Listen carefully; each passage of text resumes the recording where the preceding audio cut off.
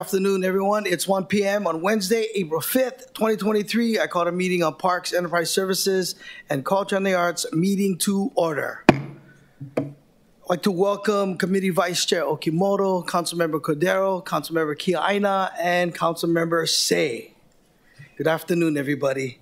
Pursuant to Section 92-3.7 Hawaii Revised Statutes, this meeting will be conducted as a remote meeting by interactive conference technology, with the following procedures in effect for the meeting. Members of the public will be allowed to provide oral testimony on all items on the agenda when each item is taken up in two ways: in person in the council chamber and remotely via video conference or phone.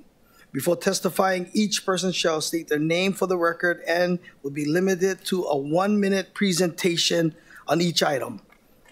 All persons who have registered to testify in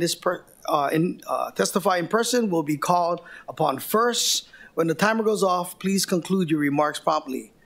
Persons who have not registered will be given an opportunity to offer testimony following the registered testifiers. Once in-person testimony has concluded, I will proceed to the remote registered testifiers. For persons who are testifying by video conference, when your name is called, please monitor your screen and unmute your audio when prompted.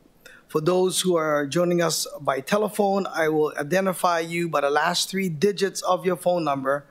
When your number is called, please listen for the prompt to unmute and press *6. Persons who did not register will be given an opportunity to offer testimony by using the raise hand feature in Zoom to be called on. Some friendly reminders and tips: video conference from a quiet location if possible. If you are watching the proceedings on Olelo, please mute your television when you are called to testify.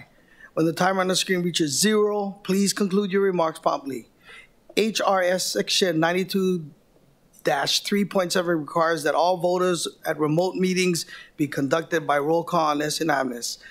Therefore, I will first call for objections, and if there are any, I will call for a roll call vote. Written testimonies include the testifier's address, email address, and phone number. Will be available to the public as described on the posted agenda. As a courtesy, please turn off all cell phones for the duration of this meeting. Thank you.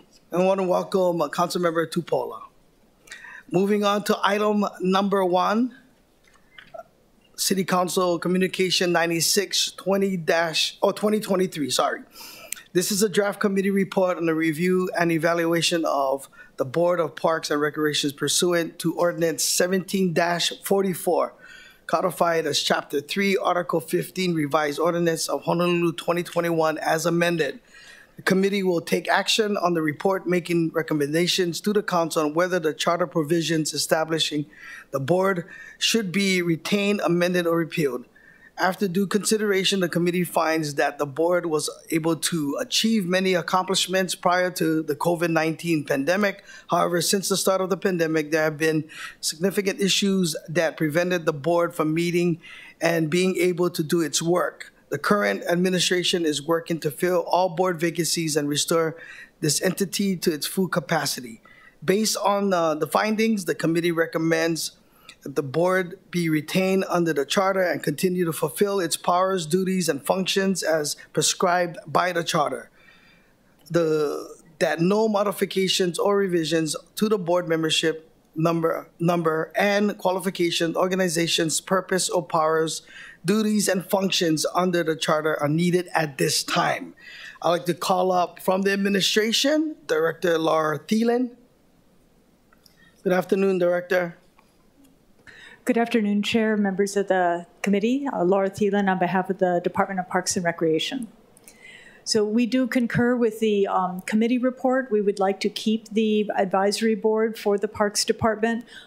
We did have a number of people resign for personal and health reasons due to COVID, and we are in communication and lining up new board members, and we hope to be bringing those to the council for confirmation in the next month. Members, do you have any questions for the director? Councilmember Cordero. Thank you, Chair. Hi, Director. As I mentioned last hearing regarding this board, they have been very helpful during many instances in relation to a number of my parks in my district. And I was wondering, thank you for the timeline, but how many board members are on the Board of Parks and Recreation, first off? 9 positions. Okay, and how many are you looking to fill? We have 1 that is remaining. We have 8 that we are in conversation with, several, or the majority of which have already filled out their paperwork. So again, we're hoping to be able to bring all of them to be able to move forward with the board and reactivate it by this summer. Okay, and prior to the pandemic, how often did the board meet, and what were the public capabilities or accessibilities to the board? It was interesting because when I applied for the job, I read that there was a board, and I searched online for board minutes and the like, and I couldn't find them. So one of the things that we're doing during the pandemic is to be a little bit more organized, to set up a more formal process so that people can access the board. And so we will be posting minutes. We're going to need to be efficient with our time, but I think we can post recordings and agendas and point people to the time and the recordings. But we do want to make this access to the board members a little bit easier for the general public. And so we've been trying to get those things in place too. Okay, thank you. Yes, that accessibility is going to be great for the board because a lot of neighborhood boards, of course, will want to get the opinion of the board or have the BPR take up certain closures for certain parks. And I know that because of vacancies and the lack of accessibility from neighborhood boards or even council offices to find out information, the process that it took for one mall that was in my district, Kauluwela Mall. This was a few years ago before I was in this position. Took a long time, and it took a few months and instances through our neighborhood board assistant and to the mayor's rep, and just lots of efforts to get to the Board of Parks and Recreation, and then waiting for the vacancies to be addressed and all of that. So those are the reasons why I asked, just from past experience. Okay, thank you. Thank you, Chair. Thank you, Chair. Councilmember Tupola. Thank you, Chair. I had a similar question because I had 4 or 5 people I wanted to recommend, but I was also trying to look for the minimal qualifications, meeting times, so that I could tell them what would be expected of them if they were even interested. So is there any one-pager that I could still send to them if they are interested in possibly applying to be on the Parks Commission? That's something that we can work on doing, because I know even if we come with a full board to the council, there will be turnover in the board over time. So we're starting a file, and what we're telling people is if they are interested, to send a letter and a resume to us, and then we can keep them on file, so as we have openings, we can fill them. I can have them do that. I guess if you could work on the one-pager, just because I think for some people, if they saw maybe like the amount of times they have to meet, they might be like, ooh, I'm not sure if I'm interested. So just something really basic of like how many hours a month would be required, like what kind of things you guys are looking for them to do.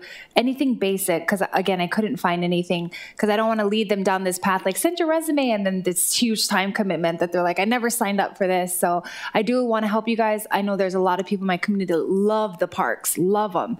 And so I want to get them involved because I think they could be really influential on this level as opposed to the neighborhood board level that takes multiple discussions and not just parks discussions. But there are many people that just want to have the parks discussion. So I want to send them to you. And even if they don't join your commission, I want them to join those meetings, because then those conversations are very focused in on what they really want to talk about. Thank you, Chair. Thank you. Anyone with more questions?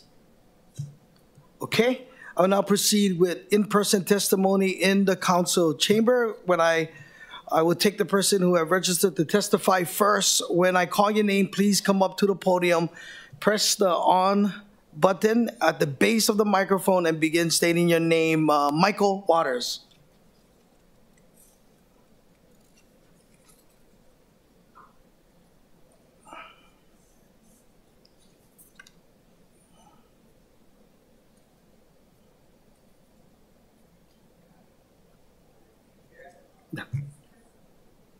Wrong button. There we go.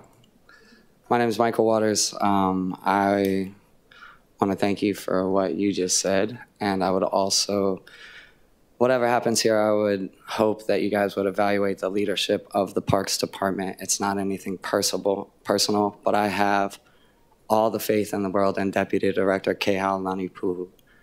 And that's all I have to say. Thank you very much. Thank you, sir. I think, is Angela in? Angela? No. Angela Young? Okay. All right, so that was the last person on my Chair, she's remotely. Okay, okay. Is there anyone would like to testify on this item in person? Yes, we signed up. No, wait. We signed up already. No, not this. Oh, okay.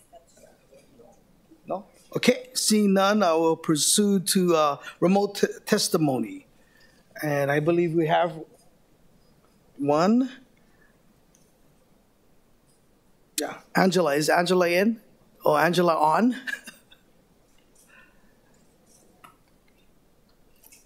I want to welcome Councilmember Wire.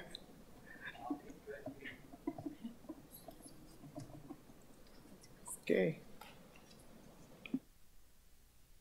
Is that remote testimony? Chair, Angela's not responding. Okay. All right, seeing none, no one, members, we are in discussion.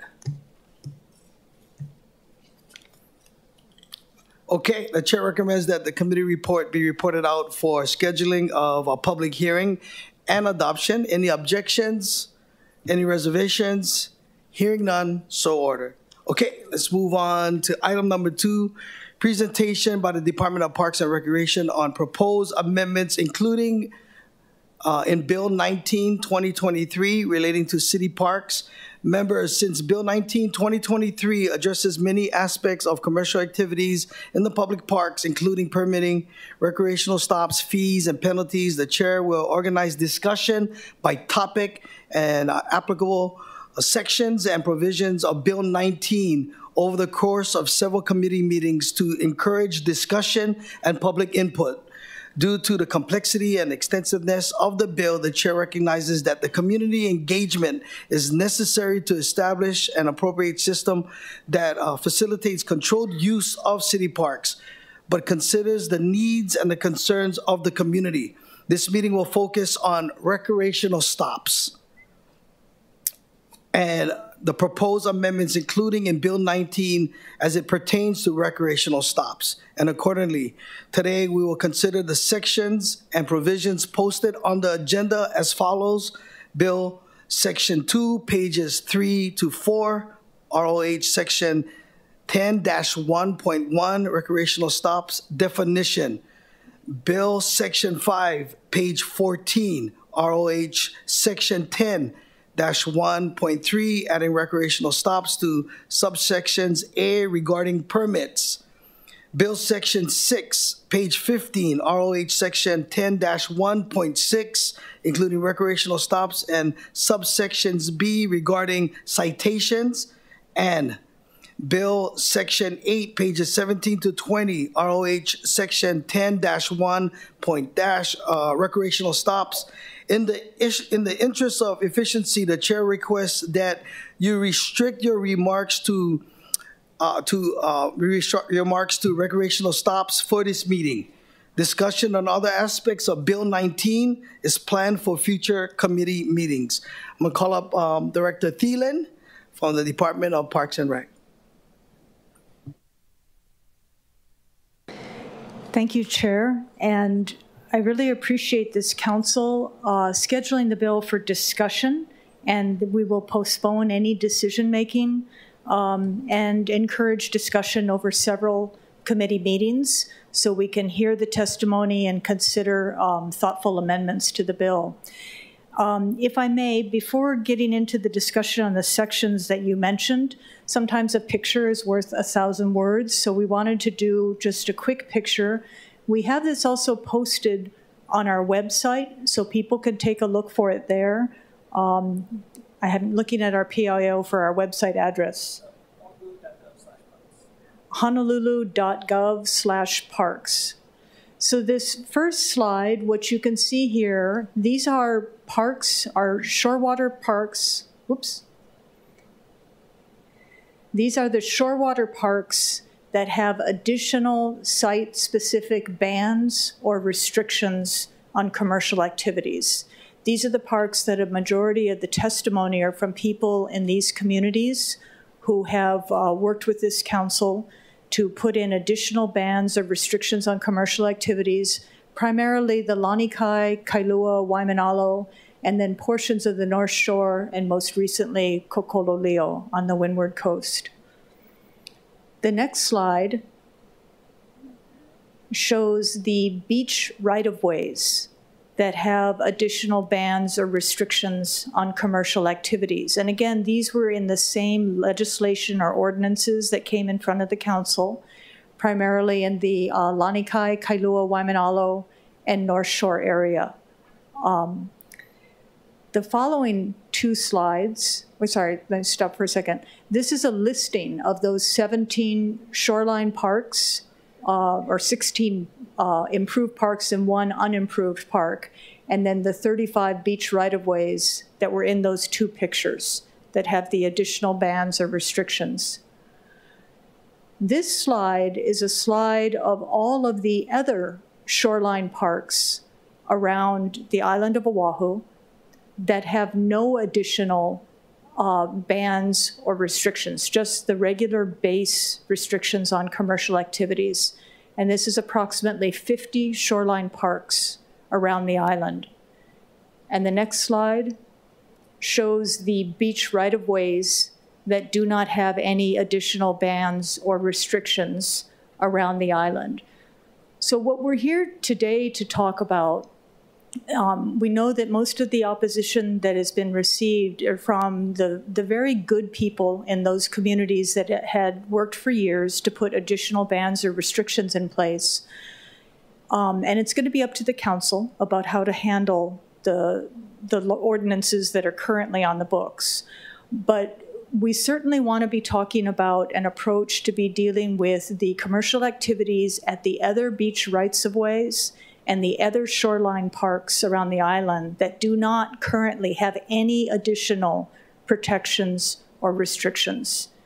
And I've worked side by side with many of the good people that have worked for years in the Kailua and Waimanalo area and had the pleasure to, meet with some of the North Shore advocates. And as I said, all of these are very good community people that want to protect their communities. I don't think any one of them want to leave the other communities with nothing. I don't think any one of them want the other communities to suffer from an overabuse or unregulated commercial activities. So what we wanted to talk about is the proposal we've put forward as a draft to begin the discussion. What are the restrictions that we're proposing island-wide, and beginning with the recreational stops for the buses? So we took a hard look at what was in the ordinances for Kailua and Waimanalo on the buses, because we thought that there was a lot of good things in those ordinances, and how could we apply them island-wide to be fair for all the communities. So the first thing that we did in the first sections, pages 3 to 4, in the definition, we took out the term commercial bus stop. And the reason we took the term commercial out is if you have a commercial requirement, you have to prove that there was a payment going on. And we all know in many of our beach parks, in addition to the legitimate tour companies that are advertising, that are going and taking tour buses around, you have the unmarked vans, the people that are coming on in and they're doing commercial activities and they're trying to fly under the radar. If we have to prove a payment was made in order to do enforcement in an era of Venmo, when people are paying online and there's no cash being transferred at the beach park, we're never going to be able to prove a violation. So instead, in that definition of recreational stop, what we looked at was the size of the vehicle.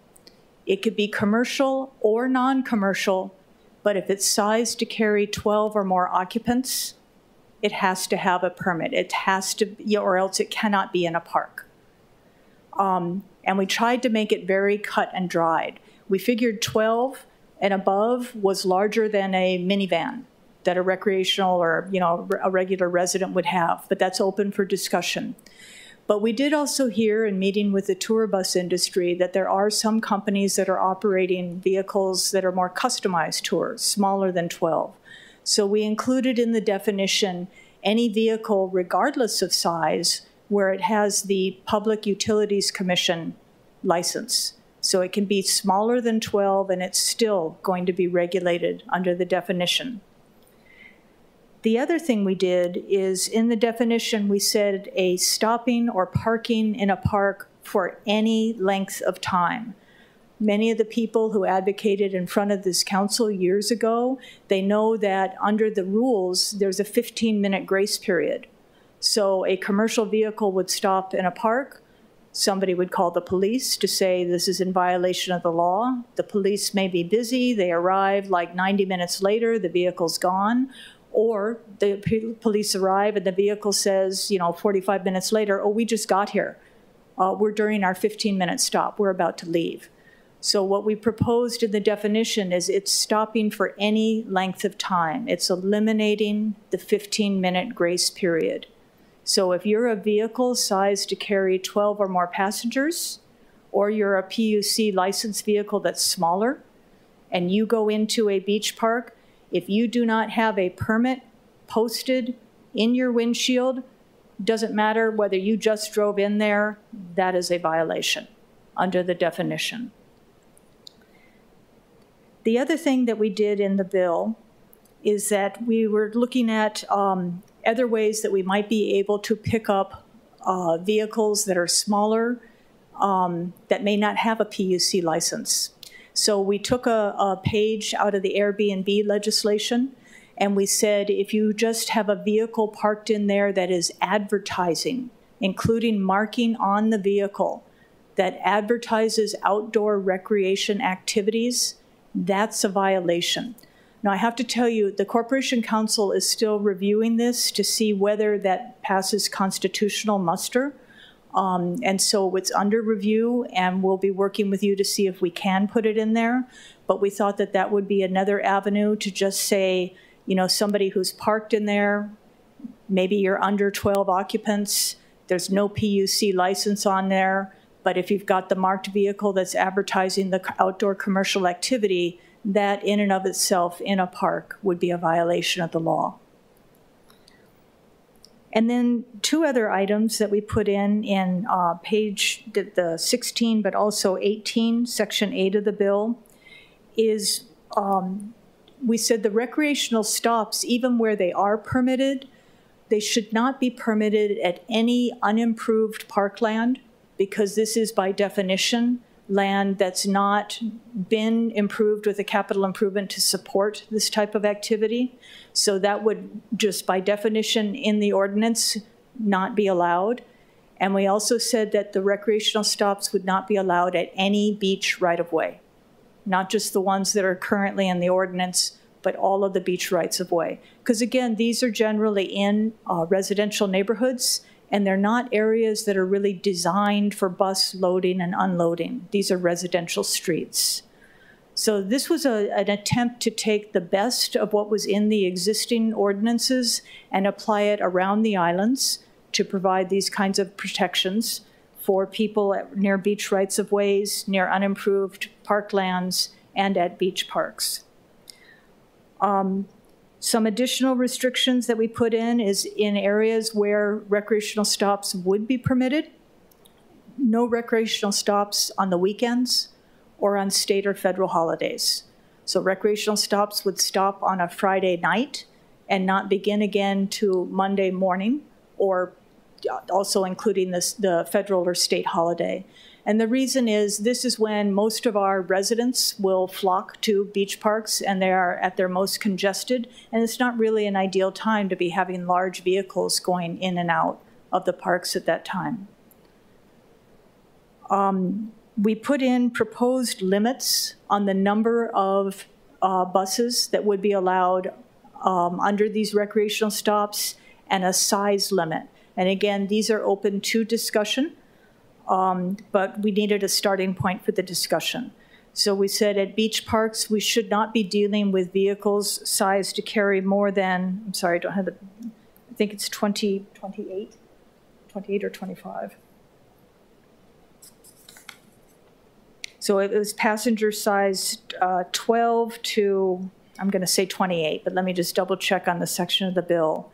And we would not allow vehicles above that size in a beach park. Again, a lot of our beach parks, the parking lots are fairly small, fairly tight. We do not want the 40 passenger coach vehicles going in and out of the parks. We talked about limits of no more than 3 buses at any given time. 90 minutes maximum time for any given bus, and no more than 10 buses on any given day for any given park. We put in that the department would have the authority to temporarily close any park to any recreational stops. So say there's construction going on, or there's been a storm that's hit, or a fairly large event that's permitted for that area.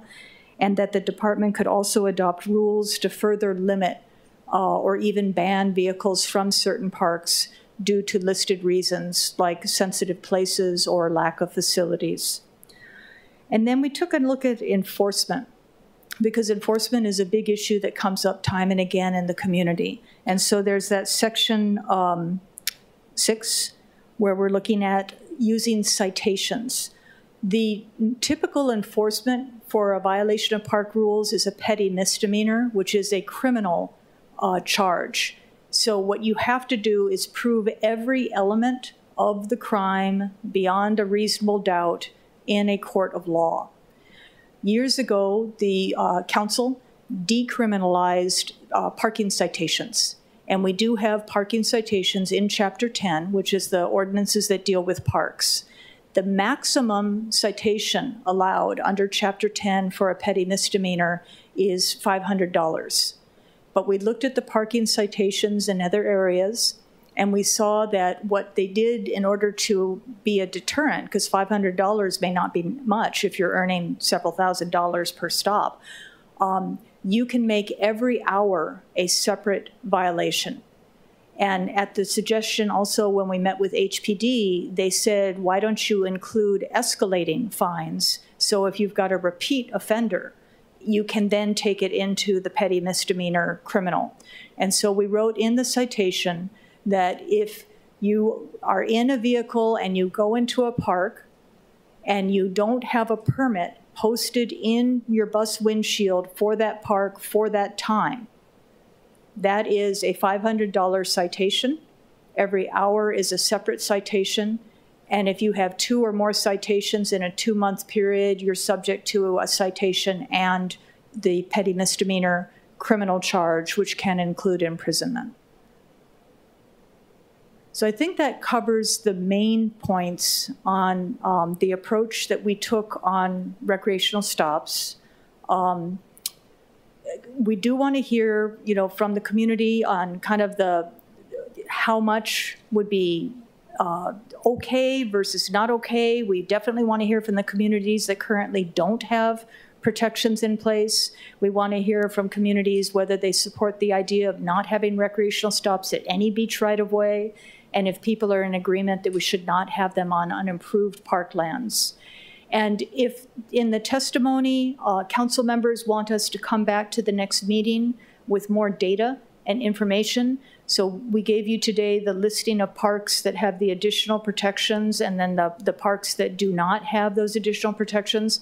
If there's additional information that you want about parks, we can go and research that and provide that back to the council and to community members as we continue the discussion.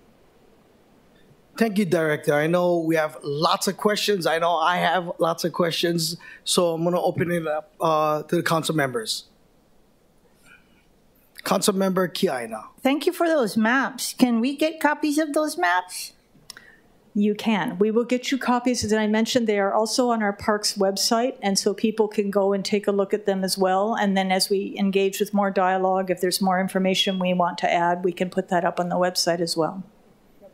Okay, because it'd be helpful so that we can educate ourselves and help share information with the community. Thank you. Anyone with questions? Councilmember Okimoto. Thank you, Chair. Mahalo, Director Thielen. I had a couple of questions.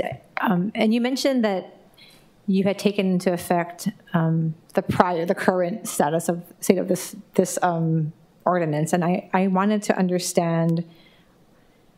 I know you mentioned that you had adjustments, but what exactly is not right with it currently? Because the testimonies that have been coming in from the community that's what they have fought hard for.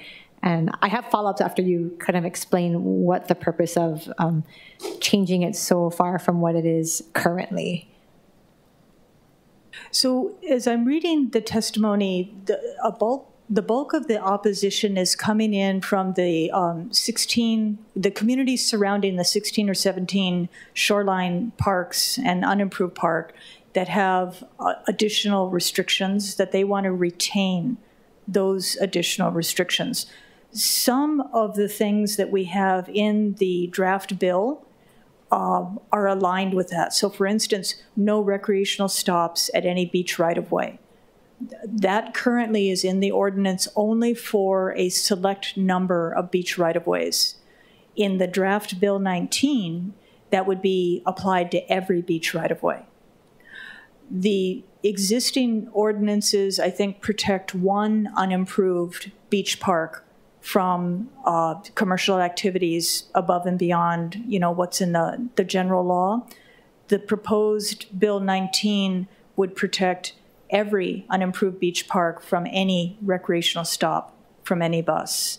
So I think the big difference would be that in the existing ordinance, there is an absolute ban on recreational stops at certain beach parks. And in Bill 19, it's proposing under island-wide, the beach parks would allow up to 3 buses at a time, no more than 10 buses per day, and only Monday through Friday, and not on state or federal holidays. So that would be the big change that those 16 communities, I think, as I read the testimony, where they have a ban, would prefer to keep the ban.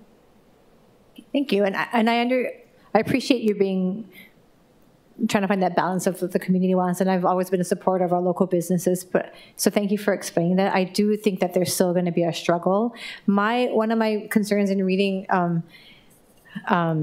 what's being proposed right now is and we've talked about, I'm sure you've heard about this, how feasible it's going to be to enforce this. Wouldn't it, I think I'm looking at, we've talked about the shortage of our HPD, and I know we had the parks come with their ranger program. Wouldn't it be more beneficial to give the park rangers the authority to cite?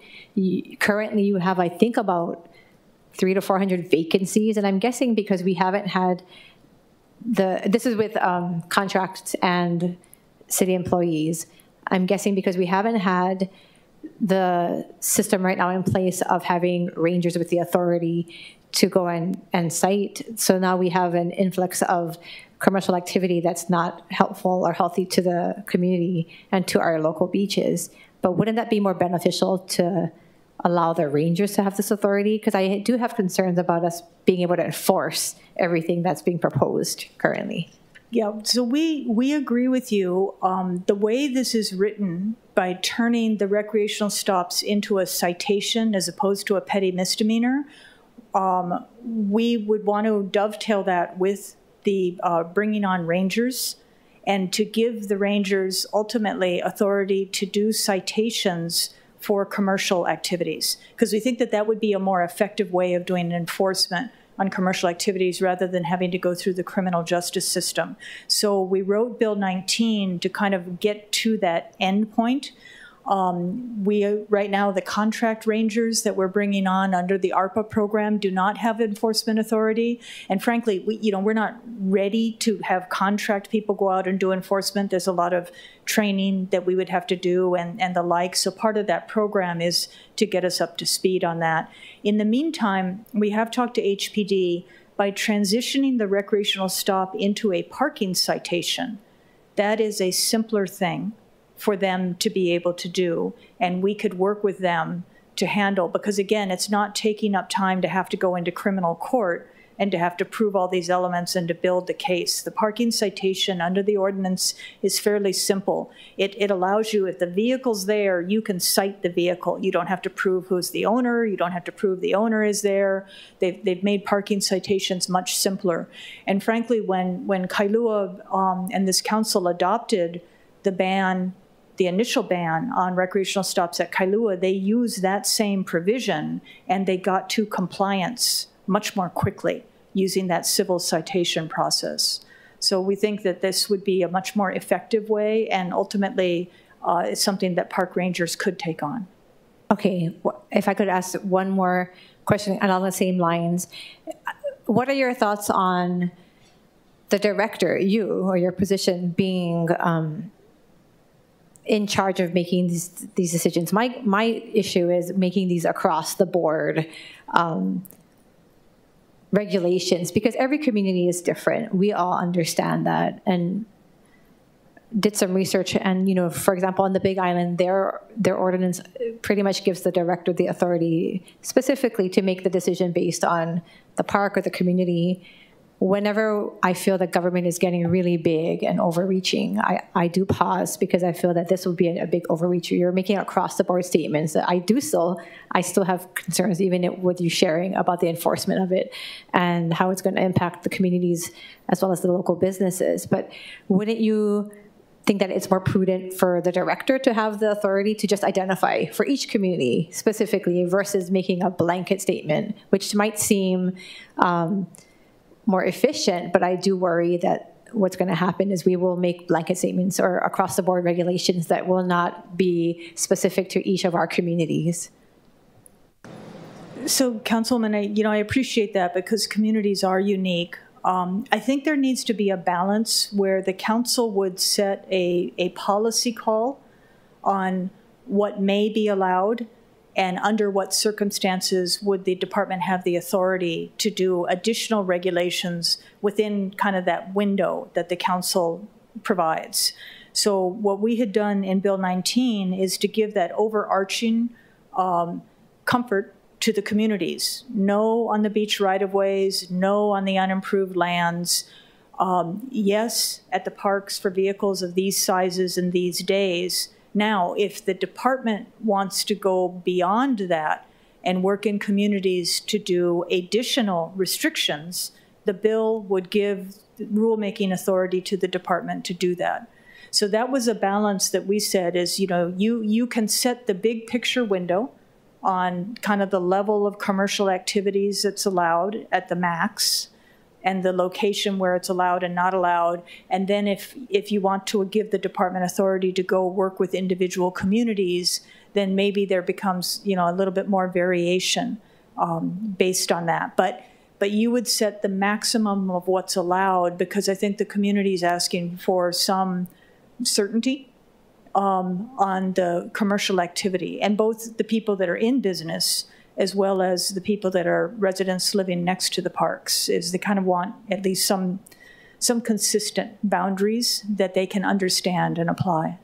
Okay, thank you, Director. And I think it's important you mentioned the communities. And although my district is not a coastal district, I know that we were each elected to represent the people who trusted us with their votes. And for me, I hope that as a body here, we can remember, when you look at the testimonies, it's kind of staggering that the input from the community is not in support. So I hope that as we move forward, I know that each of us here are really sensitive, and we care about what the community states. And so I hope that we can really take into consideration the input from our community members as we move forward. Thank you, Director. Thank you, Chair.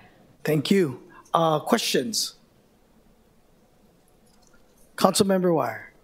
Mahalo, Chair and Director, for being here. And, wanted to say thank you, Chair, for doing this as an info briefing for discussion, meaning that Bill 19 is not going to get voted on today, provides an opportunity for the community to provide input and testimony. And so, of course, I'm interested in hearing the testimony on, why the 17 already regulated parks or unimproved park should be maintained, but then also in contemplating these other spaces that don't have protections, like you mentioned, Director. I also look forward to any ideas from the community about how, how those parks should be regulated so we can maintain, a proper balance and not continue with this over-commercialization of our parks. And so I wonder, Director, how did we arrive at 10 stops a day? Again, it's just a starting point for discussion. We needed something to focus people on the discussion. So I guess part of the question is, would you allow buses to come into some parks? And what we said is, we think there should be some allowance, given that this is a big part of our economy and it does employ many people. So we restricted the days to the weekdays, the hours, and we restricted the size. And then we were just trying to think of, okay, what's a number? There are different ways to regulate tour buses. You may want to say there are parks that are larger, that have, multiple facilities, and maybe they can bear, a larger number of buses or a larger size of bus. And there may be parks that are smaller that should have none. But in going through this, we wanted to start the discussion to get the testimony from the public and then start to sift through, okay, if we did it this way, what would it look like and how many parks would it be? If we did it that way, what would it look like and how many parks would it be and where would it be? And so I think then we can maybe start to arrive at what is the best way. We just admit right off the bat, what we laid out there was just to start the discussion, and we know that it's going to be amended. No, I appreciate that clarification and your willingness, to talk through the complexity and acknowledging that, we have the 17 parks that we can kind of table in terms of conversation. And so appreciate Councilmember Kia'aina, Vice Chair Kia'aina's CD, which I would support, excluding the 17 parks already regulated from these changes. But again, in coming back to what you're mentioning, I agree, I think that's something I would like to hear from the community too. So outside of the parks that are already regulated, because my gut says, 10 a day is kind of a lot for some of our smaller parks. And maybe there are bigger parks, again, outside of the 17, where that's a little more feasible. But, I do want to know what the community's thoughts are. We see like Honolulu is seeing some of these vans come through. And so it's like maybe smaller parks should have a lower number. So look forward to the conversation. Mahalo. Thank you, Chair. Councilmember Tupola. Aloha, Director. My question was in regards to the 12. I'm just looking at the bill that's posted online, so perhaps there's something I'm not looking at. But in the written one underneath commercial, it just said that, hold on, I'm going to pull it up. The use of a passenger vehicle of any size designated and operated, but then I thought you said a little bit ago 12 passenger vehicle. I'm on page 4, number 2, underneath recreational stops, but I didn't know if you were like hypothetically talking like that could be a discussion. I just was trying to differentiate between what I'm reading and what you were suggesting. So if you look on page 3, it has the definition of recreation stops, and there where it's saying entering, parking, standing, or stopping for any length of time. It's a commercial or non-commercial vehicles sized to carry 12 or more occupants, or by a licensed motor carrier. And licensed motor carrier is defined up above as the PUC licensed vehicle. We made exceptions to the recreation stops. So what we did is we actually looked at the bill that had been put in for Waimanalo Beach Park years ago, because the community there had a lot of discussions, and they didn't want an all-out commercial ban. They wanted to be able to do like the Gabi Pahinui Festival and certain other things. So we put exceptions in there. What you're looking at on page 4. Oh, I see what it is. It's an exception to that. It's an exception. So a school field trip by a school recognized by the state DOE, which could be a public or private school, if they rent a bus to take a school field trip, that's not counted as a recreation stop.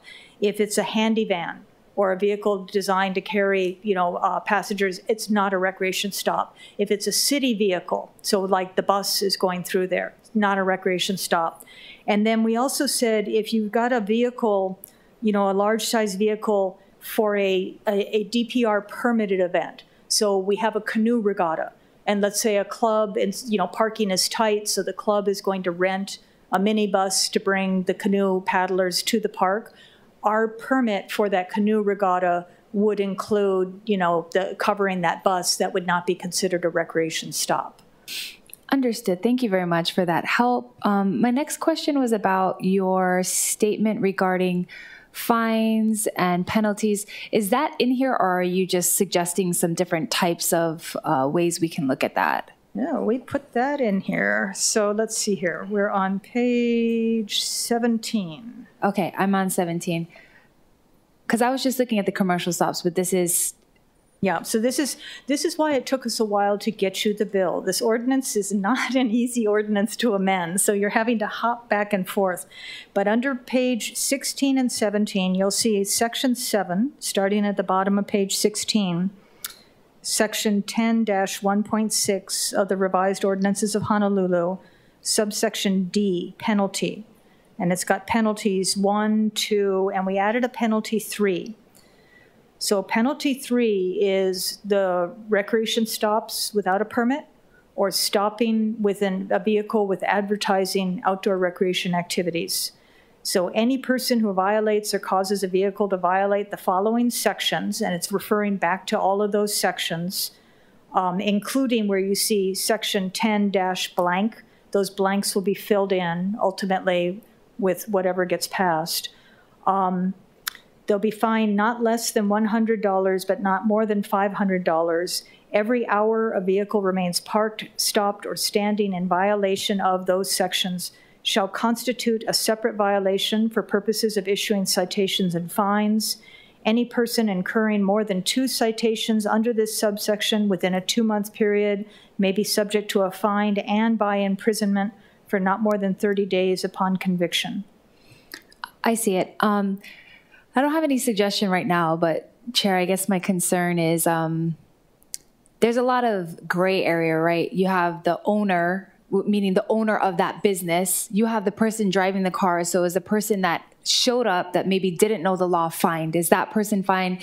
Is the business fined? Is the business then suspended from coming to the park? Or, because it's saying that this person could go to jail, but what if the business is owned by multiple people? I'm just saying this, I just got to think through this, because to just say, okay, you are advertising. So if the kid who works for the owner who's doing it, do we fine him and then throw him in jail? The guy working for the kid, for the guy who owns the surf company, is the surf company guy going to get talked to? You know what I mean? Like where I just want to make it as effective as possible, and not just like a blanket, like, oh, you're here, so we're fining you. Oh, we're fining you again. When really someone should talk to his boss and be like, do you guys know what the law is right now? And are we going to follow that? And then if there is an ability to work with the business through them understanding it, as opposed to just going straight to jail. I'm just saying there's just a million laws on our books that just throw people straight in jail. And I'm like, well, first off, we don't have a lot of space in the jail. Secondly, like, are we trying to educate? So back to kind of Councilmember Okimoto's comment about the rangers, and like, how can we utilize that to be more of an educational point instead of punitive? My last thought is in regards to the sizes of the parks and the stops. I had the same question as Councilmember Wire, which is how do we get to 10? And you said maybe we could have it for different sizes of parks. Every time I've spoken about this bill, I've always said that the parks in my community that are right next to houses are so different than other parks, because houses share a wall with the park, right? So it's a little bit more different when those parks go off with noise and all kinds of other things, because people are just right there adjacent to everything happening. So where in this bill would you suggest that we would delineate something like park size or park proximity to homes? Like, what is your suggestion there? I hear what you're saying. I think maybe exploring where that goes. So I think that's part of the discussion is if not every park, what parks would be considered for lifting off? We can then go do some research and take a look at, what would that mean? Because we don't know. If you said, parks next to residents, how many of the 67 shoreline parks do we have are next to residences? I couldn't tell you that off the top of my head. So we can go and take a look And we can look at other ways of categorizing parks and listing which ones, and that can be information that we can provide back to the council for further evaluation and discussion. Yeah, I think, I guess it might be in the admin rules, or it might even be in the chart that you guys have for the recreational stops, where it might have to categorize them there as far as the size of the park, and then as well the proximity to homes and why that number might need to go down as far as stops are concerned. Because I can't even say that the ones that I have that are near residences are small or big. They're both. Some are tiny, tiny, some are really big, but they're also adjacent to homes. So I'm not sure in those instances that size really matters as much as the residents feel very overrun by how close it is to their house. So those are all my questions. Thank you, Chair. Councilmember Kiaina. Thank you. First of all, thank you, Chair, for having this discussion, because I think it's so important in light of the laws that were passed for the 17 parks and 35 beach right-of-ways.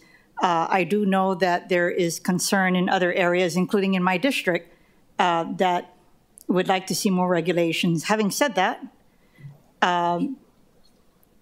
my communities remain concerned about this process moving forward without consideration of my proposed CD1 to delete the repeal of the prohibitions. And I guess I would recommend that at the next hearing on this measure that we consider adopting it so we can all move forward with clarity on a direly needed discussion. Because Councilmember Okimoto, the reason there's so much opposition is because people felt threatened. And that's not helpful to this process, because they're not even focused on anything else except to safeguard what they have. And I believe that if we were to take that away, then all of us could breathe a little better and have the appropriate and robust dialogue that we all want. If that does not happen, every hearing moving forward that you have will continue to have people who oppose the bill. And they're not opposing being able to help others. They're trying to safeguard what they have. And I believe that my CD1 adequately addresses that. So I guess my question to you is, would you be opposed to us adopting the CD1 at a future hearing so that we can move forward and have the dialogue that we all want on the remaining provisions of Bill 19? So, Councilwoman Kiaina, I appreciate the proposal. The mayor, he did sign the most recent Waimanalo bill, but at the time he signed it, he did say at the press conference that he was going to bring forward an island-wide approach, that was his preference, both for fairness to the communities across the island, as well as for enforceability, so that we have something that's consistent and understood and can be enforced. So the recommendation from the administration is, rather than adopting the CD1 at this time, allow the discussion to continue about the where and how to regulate recreation stops at island-wide, and then we can then go back and take a look at, if we've arrived at something that people feel is a good way of regulating it, then let's look back at the 16, 17 areas and say, how would those regulations fit with what you've got? What would change? In some cases, like with the beach right-of-ways, it would be the same. So it wouldn't be an issue. But in other cases, if people say, we've come up with a decision on how to regulate buses, if people in those communities still feel very strongly that, no, we don't want that, we want to keep an all-out ban, and we don't want to adjust, and I think the council has that discussion, because you're the body that's going to make the decision ultimately on what to do. Okay, well, thank you for sharing that. I guess if you told me that you would have done an island-wide ban comparable to what we have on the books, then I wouldn't be bringing this up. But the fact is that we don't have that here. So I guess, Chair, I am recommending that at the next meeting that we adopt consider the CD1 for adoption so we can move forward. you are not going to enjoy continuing this dialogue, I can tell you. Not only for those who are here in the audience, those who are watching, the numbers are only going to increase. And we're not going to be here, we're not going to be able to hear the dialogue. So that's just my recommendation. So we heard what the administration wants, but I think we as a council need to determine the best route to move forward. And I feel that it's not a good dialogue to be having right now because people are direly concerned. I have been receiving pictures of increased activity because tour buses on their own think that they don't have to abide by the rules. So there is an increase of tour buses in Waimanalo as I speak because of this dialogue. And so we can't have that. Rather than, I guess, continue this, what kind of dialogue do you guys want? You're going to continue to get the majority of people opposing this, which is not what you want, right?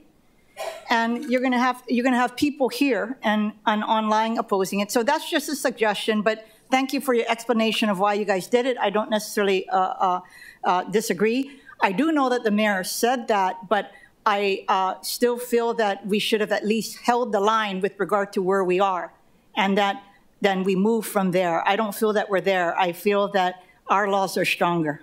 Thank you. Thank you. Councilmember Wire.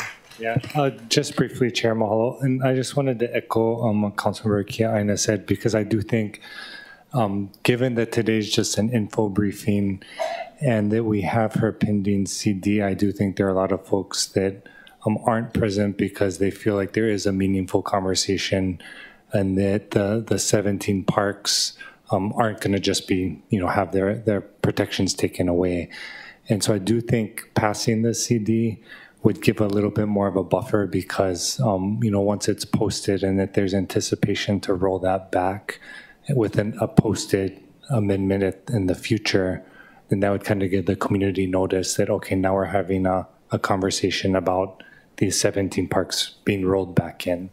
And so I just share that procedurally because I do understand that it hopefully is a long-term conversation. And I'll, of course, defer to you how the committee is going to go. But I do think that, like Councilmember Kiaina said, we want to make sure that we're able to focus in on what best serves you and the committee in terms of identifying outside of the 17 parks, what restrictions do we want to have apply to all the other ones? So mahalo. Thank you. Anyone with questions? Okay, Director. I do appreciate the conversation, and I know this is a very sensitive subject, and I know that we will find, I'm very optimistic, and that's why I really enjoy the process and what we're doing right now. So the bill defines licensed motor carrier, which is permitted by Public Utilities Commission, authorizing the transportation of persons. What types of vehicles would this apply to? Tour companies, limousine services, other transportation providers? Even does this include large tour buses? This would include large tour buses. These are the licensing for people that are authorized to transport people, as opposed to, hauling fill. That's a different type of licensing. But one of the things we can do is we can also work with the Public Utilities Commission,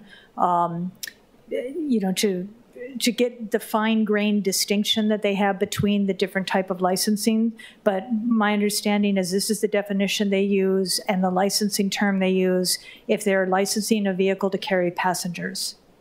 Thank you. And in the definition portion of recreational stop, it states operators of commercial or non-commercial vehicles cease to carry 12 or more occupants. Would a local family or a church group with 12 or more passenger van be required to get a permit?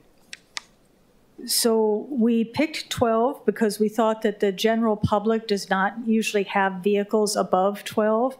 If we have a church group or somebody who's getting a picnic permit from DPR and they're going to bring people there in a bus, that would fall under an exception, because we have accepted from this definition of recreation stops a DPR permitted activity that would include bringing people in, in a larger vehicle.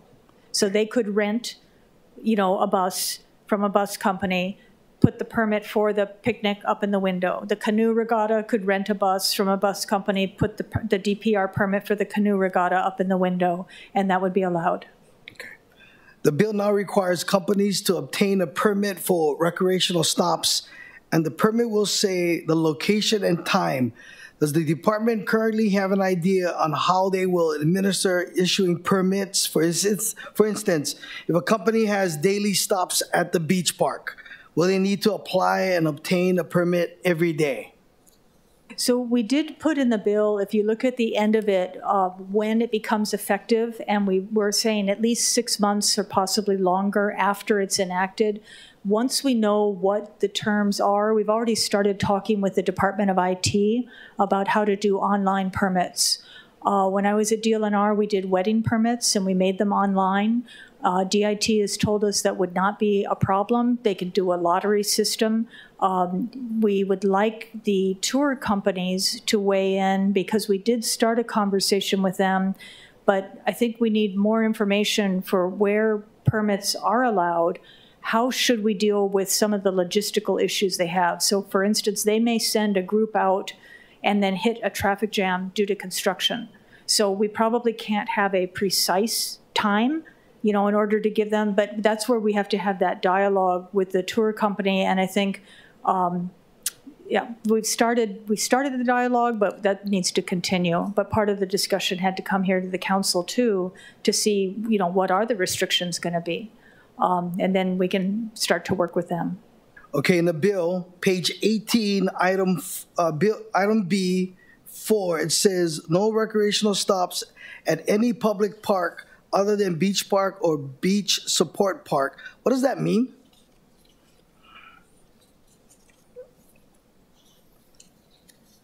I'm sorry, I'm trying to find what you're looking at. Page 18, item B, number 4. It says any, Yes, so what that means is you would not have buses going into tour buses, again, doesn't have to be commercial, but you would not have these large size buses going into any other inland park. So again, we have exceptions for school field trips, handy vans, city vehicles, other DPR permitted events. You can bring a bus in, but a tour bus shouldn't be stopping at, Mililani Mauka Park. We're talking about having recreational stops would only be at a beach park or a support park, which is defined as a park that's across the street from the beach. In the bill, page 18, subsection C1, it says 10 to 25 passengers. Should it be 12 to 25 passengers to align with other parts of the bill?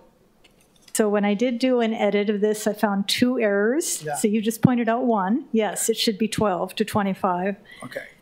The other error is in the citation. We actually moved some things around, so now the citation is for riding a horse, and so we need to switch that to the proper thing. Awesome. The bill says recreational stops shall be permitted only on weekdays, Monday through Friday, between 8 a.m. and 5 p.m., excluding holidays.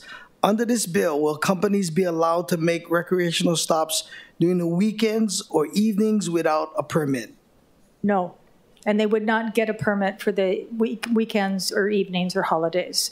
So again, this is for the council to decide, but the administration recommendation is part of the balance for the tourism industry is if we do allow recreation stops at beach parks, we should reserve the beach parks completely for residential recreational use on the weekends and on the holidays, because that's when most working people are off. That's when they are the most congested. So the proposal that we're making to you is no buses in the beach parks on the weekends or the holidays, except for those exceptions. So a handy van could go. Again, a canoe regatta could hire a bus to bring people in for a permitted event, but you're not going to have tour buses on the weekends or the holidays or at night. The bill says no more than 3 passenger vehicles displaying a permit for recreational stops may be parked at the beach park parking lot at the same time. So how did the department decide on 3? similar to the no more than 10 a day, is it was to start the conversation. And again, we recognize that there may be a preference to regulate it differently. This is where we want the tour bus industry to come to the table and to start to talk over ideas. I think there's a little bit of a back and forth with the industry in that they would prefer no regulations. But we need them to come to the table to say, if we're going to be regulated, this is the way that would work for us, on an island-wide basis. So the no more than 3 at a time, no more than 10 a day is just a starting point for the conversation. Okay. The bill says that recreational stops shall not exceed 90 minutes. How did the department decide on 90 minutes? That's usually the time for the tours that come on in for the picnic permits are about an hour and a half. So that's what we base that on. Okay. The bill will allow the department to adopt rules that could limit the number of permits for recreational stops issued at particular parks or ban recreational stops at certain beach parks. How would the department decide on how would they limit the number of permits for recreational stops or ban recreational stops? What criteria does DRP plan to use to make sure determinations? And does the department already have an idea about what beach parks would be restricted through this discretion? So in passing the ordinance, the council has a choice. It can either get down to the very specific, park by park, how is it going to be regulated, or it can set kind of a higher level policy and then give the department direction that you can go forth and pass regulations to provide additional restrictions. What we've proposed in this bill, we would have to go through the administrative rulemaking process. So under the state law, we have to go through a Chapter 92 public process with a public hearing, public notice, public testimony. The proposal would have to go before the Small Business Regulatory Review Board and ultimately have to be signed off by the mayor. So it's a fairly lengthy process. What we put in the bill is kind of the guidelines that the department would have to use if we were going to make further restrictions. So the guidelines that we would have to use would be in the ordinance, things like the facilities. Are there sensitive places located there? Are there, some additional reasons that would fall into the primary recreational purposes that you would have additional restrictions on recreational stops? And we would then have to take that out to the public before the department could adopt that. Okay. A couple more questions, and I apologize, Councilmember Wire, we might need to extend parks just for a little bit today. No problem. Thank you. Does the department currently set permitting fees?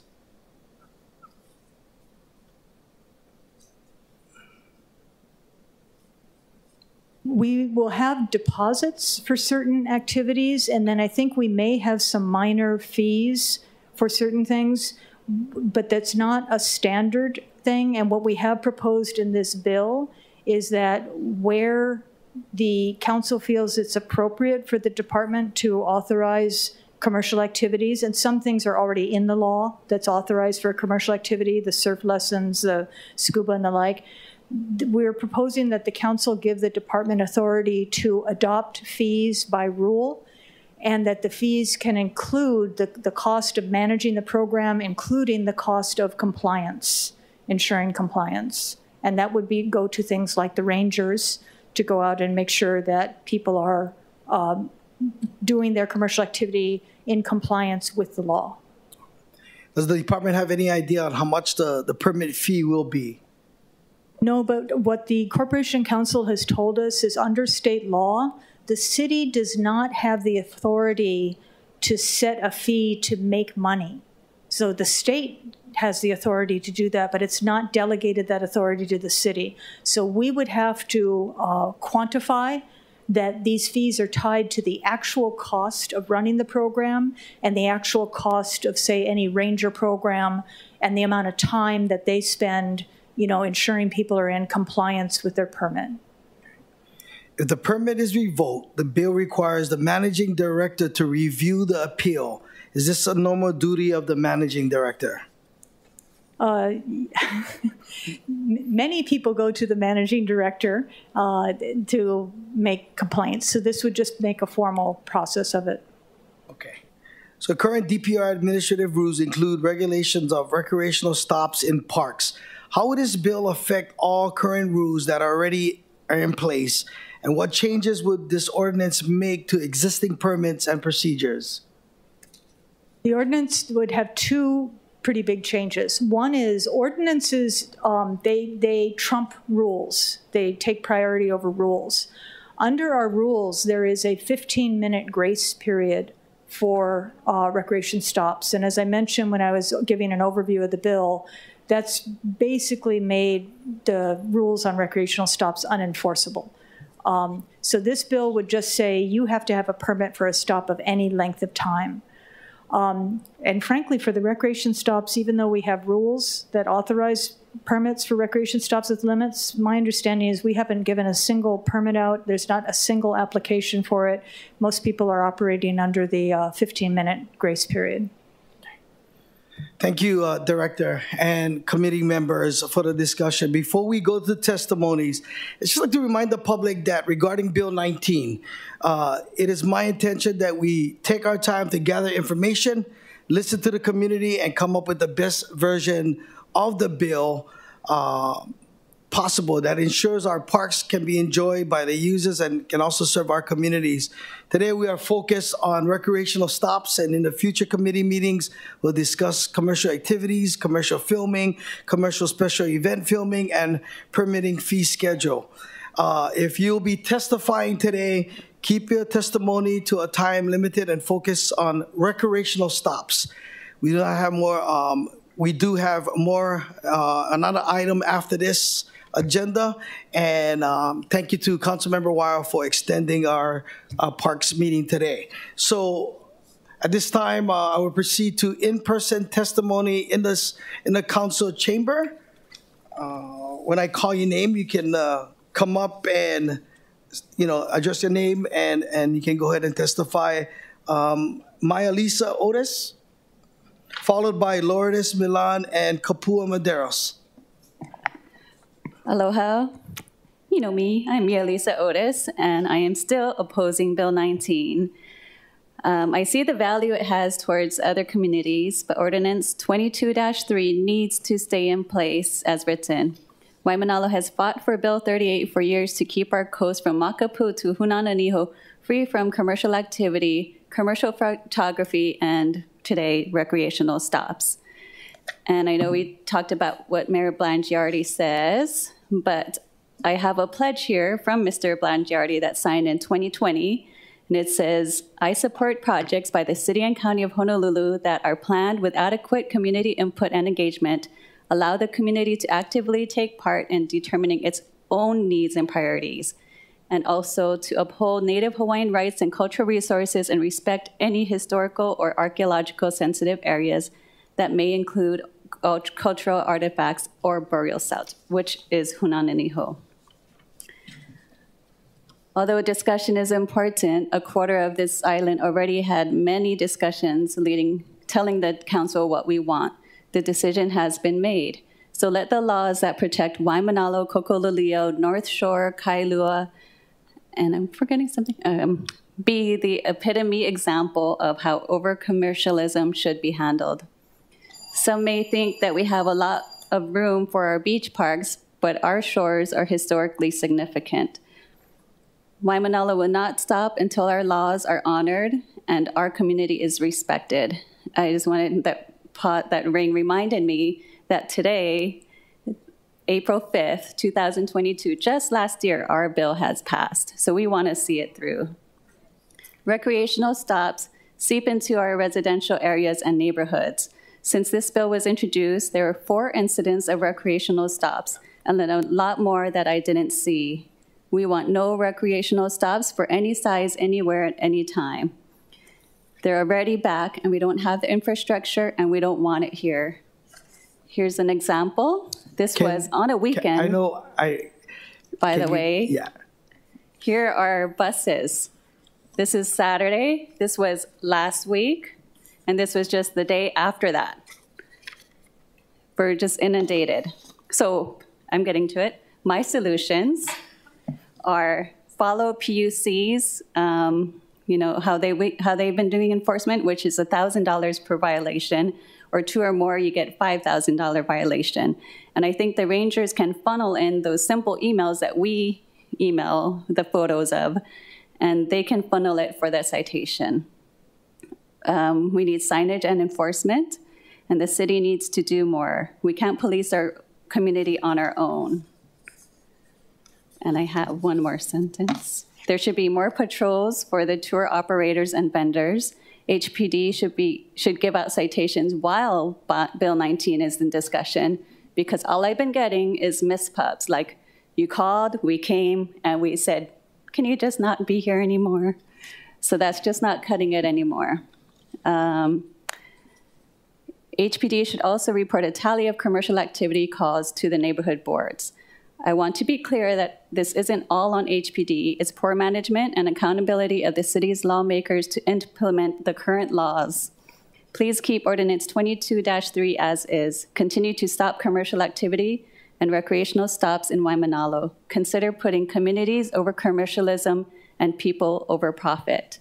The blanket of enforcement should start with the quilt of laws that already exist. Thank you. Thank you. Lourdes Milan, followed by Kapua Maderos, and then Doreen K. I don't want to slaughter people's names, so if I just say the initials, forgive me. No worries. Thank you for hearing us. My biggest thing is simple. Please keep Bill 38 in play. Keep it in play. We're more than willing to help out in any way how to make other parks or other communities safe. Like you said, we have the problem where it's not what signed last year. You guys barely brought this up a couple of weeks ago, and now Honolulu is being indicted with big, huge tour buses. They don't care. And that was a problem that we had. And it wasn't just them, it was the wedding industry. It was also, yes, you apply for a permit, not a problem. They were making copies of the permits and giving it to every single bus they had, because there is no, hey, it's one specific permit for each specific bus. That was another issue that we were having when we were fighting for this. This is why we fought, to protect. This is why you guys are here, because we ask you guys to help protect. Thank you. Kapua Maderos, follow. Oh, can you please state your name? Please state your name, sorry. Yes, state your name before your testimony. Sorry, Lourdes Milan. Thank you. Aloha, Chair and members of the committee, Parks and Recreation. My name is Kapua Maderos. I am a resident of Waimanalo. I also grew up in Waimanalo. I have just a few things that I jotted down while I listened to the Director Thielen going over their presentation. So I am for, I would be fine with having recreational stop designated stalls, meaning that once those stalls are filled, no more buses are allowed in our parks. So if you just had 3 stalls, and once they fill those 3 stalls, just like handicap stalls, then, you know, that's it. They can't come no more. And it could be fined. I mean, you know what I'm saying? It can be fined. It can be cited easily. Wow, is that my whole time? Posted no commercial activity signs also, because there are none. That tells them right up front they're not allowed. PUC and bus limits. I understood the PUC and the bus limits, like limiting it to just 3 vehicles a day, but who is gonna sit there all day, every day to monitor that and then enforce it? Because Mia Lisa does it at Hunananiho when she's there. Jody Green does it when she sees it come out of her window. Auntie Doreen does it when she's visiting. We all do it when we're there. But who's going to sit there all day, every day, and make sure it's happening? Because you can write laws from here to kingdom come, and if it's not being enforced, then there's no sense of going through all of this. We are anticipating having the park rangers there soon. We were hoping that they would hire from within our community instead of bringing in outsiders who are not familiar with what happens. But giving the park rangers enforcement abilities would actually be a benefit to us as a community. And then PUC education before licensing, that would be also a plus. To educate each person applying for a PUC license of where they can and cannot go, what they can and cannot do, and of all of the risks that they will take and the fines, stiffer fines, or just a list of approved parks that they can go. And I would suggest that we make all those parks from Waikiki to Honolulu, because they're big parks and they're already used to having tourists there. All right, that's my suggestion for now. I also want Hunananiho to stay protected. Hunananiho to Makapu'u to stay protected. That's what we fought for 3 years, because of all of what we had to go through as a community. It took hours and hours of my time to gather my community and gather support from all over to get here to these hearings, and to send out a lot of information and to help people understand the laws to get that bill passed, not for it to be erased 1 year later. All right, mahalo nui, aloha. Thank you. Up next is Doreen Kualulo, and let's see, followed by Carrie Johnson and Louisa Keave. Aloha, everyone. I think I checked the wrong box. I wasn't going to testify anything. But I am a resident of Waimanalo since '66 and saw many, many changes. I stood at Hunananiho. I had a regular job. I came every day after my job and stood there. And I'm glad we won. I'm for Bill 19. I thought it was all over, and it's not. But I'm here to protect our beaches for my mo'opunas, our generations to come, so that we're able to just enjoy the beaches. It's hard when I go into Hunananiho and it's just filled with limousines or the tour bus coming in, or going to our small little park in Waimanalo called Kaiona's. I can't even go, it's so crowded. We even have Kailua running away from their area to come to Waimanalo. So it makes it hard for us who live Waimanalo to even find a space to park. So I don't even, and I live like a block away from the beach, I don't even go.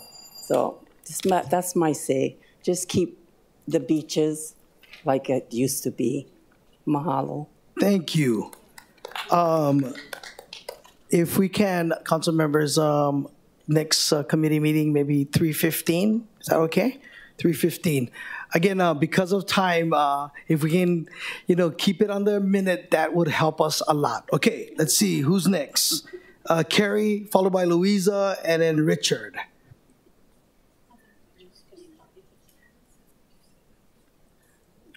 Thank you, Chair. My name is Carrie Johnson. I'm the owner of Custom Island Tours. For 2022, we paid over $18,000 in general excise tax. When I started my tour company over 12 years ago, the idea was that we do private custom tours.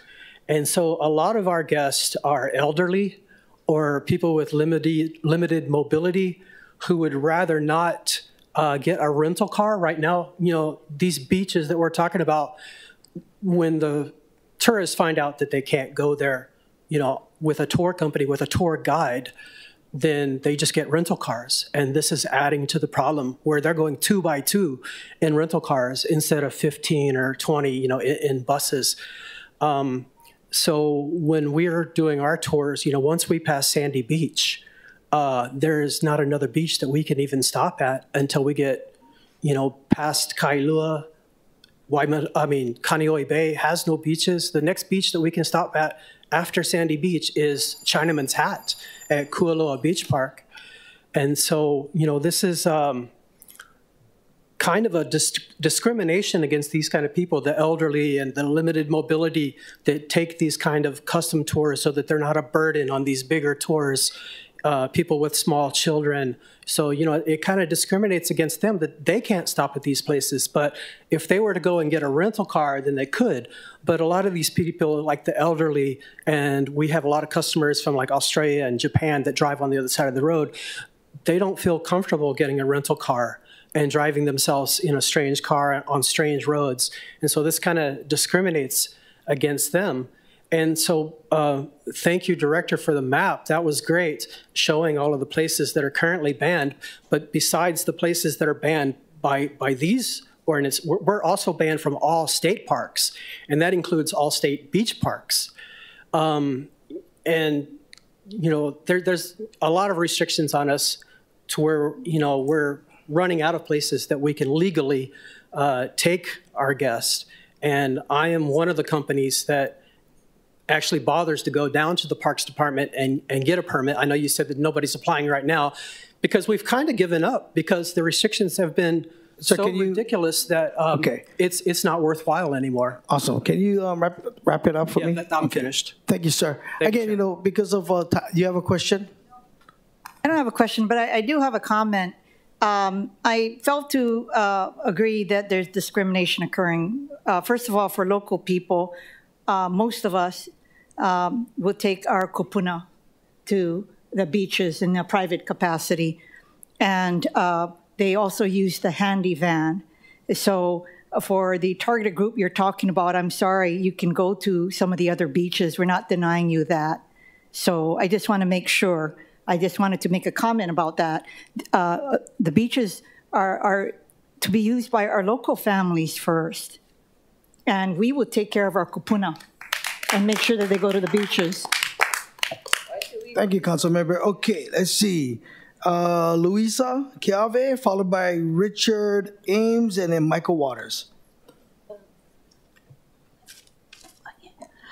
Aloha, Chair Augie and the council members. And mahalo nui for being here today, Director Laura Thielen. My name is Luisa Kiave, and I'm a voter for 20 plus years. My vote is based on justice and law, to prevail and to uphold laws, regulations, uphold protection and safety, and also to uphold we, the people of the Constitution of the United States. In this case, our Mayor Rick Blangiardi signed and approved the Bill 38 CD2 on April 5, 2022 to stop commercial activities in Kailua, Waimanalo, North Shore, and also Kokololio communities. It's now known to be an Ordinance 22-3 as law. Bill 19 is a surpass to Ordinance Bill 38, Ordinance 22-3. Excuse me for that. So I humbly ask to oppose Bill 19, that is only to support commercial activities, which covers all types of profit activities. Profit business, I meant. So recreation, okay, my apology, I didn't know what to prepare for the recreational part. So recreation is a vivid word that can go both ways. So may I make a clarification on a comment that was made earlier about the four communities, Kailua, Waimanalo, North Shore, and Kokolio, who made a stand to stop commercial activities. And it's not our kuleana as far as what other communities are going through. They had the right to make a stand too. You know, they had the right to come and testify and attend these hearings if they're able to. We didn't push or we didn't create any kind of havoc, with the other communities because of these tour buses, just pops up and then the community activities and and wild parties. Ms. Calvi, So can in you closing- summarize? Can you summarize, please? Yes. Thank you. For my comment? Yeah, Okay. for your testimony. Thank you. Okay, so my comment, what I meant is, okay, so our director, Laura Thielen, she made a statement earlier that because what we decided to do, it affected all the other communities. And it's understandable. But then again, some of us may or may not know what we faced, what we dealt with, you know, and what we believed in that we protect, you know. And also, as a protector of our iwi kupuna, it's so important to us, for those who have the understanding and know what it means. So in closing, did I? Thank you. Yeah, if you can. Okay, if in you can wrap. closing, where'd it go? Okay, so in closing, let's see. Oh, just a reminder, it's about we the people of Hawaii and not the mega money businesses. My duty as a protector of iwi kupuna burials in Hunananiho, Waimanalo, I will continue, or wherever they may be. Mahalo, and God bless you all for being here today, for your time. Thank you, Ms. Calvi. Appreciate you. Let's see. Richard Ames, followed by Michael Waters and Annalisa. My name is Richard Ames. I live across the street from the west end of Ali'i Beach Park, and I know exactly what we need, and that's no buses there. There is no parking there. So since there's no parking, they park up and down the street. Bill 19 will destroy our neighborhoods. Commercial activities like tour buses in residential neighborhoods and parks cannot be justified or tolerated. Residential neighborhoods and parks are where we live, raise our children, have birthday parties, luau's, and interact with our friends and neighbors from all of Oahu. Every square inch of Oahu should not be open to commercial abuse. The mayor's response to the city and county when he sent Bill 34 back unsigned shows he is the impetus for Bill 19, which will return our neighborhoods to what preceded Bill 34, overrun with commercial abuse of our communities. Please vote no on Bill 19. We need to strengthen Bill 34 and Bill 38 with enforcement and penalties that will facilitate compliance, not weaken neighborhoods, and empowering commercial activities like the tour bus industry, who have no restraint and no respect for the communities they invade. Protecting the residential communities and neighborhood parks should not have to be a fight. It should be a responsibility to build up and make better for the citizens of Oahu. I suggest you define what a residential park is. My park, for over a mile down the road from where I live, is only parks, churches. Hold on with your testimony. Hold on, we lost the connection. Hold on. Oh, we don't have quorum, so okay. Yeah, but when we come back, yeah, hold on. Okay. Okay, if I can appoint Vice Chair Kiaina so we can move on. All right. So if you can wrap up and summarize, that'd be awesome. Okay. Thank you. I suggest the council define what a residential neighborhood park is, and the point from the Ms. Thielen, local functions are exactly what our park should have, not commercial activities. Thank you. Thank you, sir. Michael Waters, followed by Ann, and then Bessie.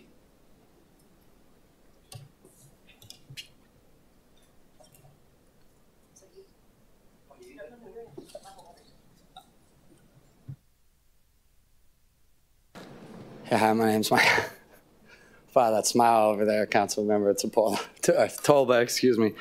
My name is Michael Waters. I'm here to say basically the exact same thing that I've been saying for 4 years. However, I would like to directly refute almost everything in the testimony of Director Thielen. Every single one of those ideas, from the weekends, Bing Pao, to limiting beaches, all of that stuff came from the industry, and she has the audacity to say that we were there for no regulations. A lot of you guys already have the proposals that I had submitted, and you know that's not true. Secondly, what happened at Hunananiho is not the same as what happened to Kailua.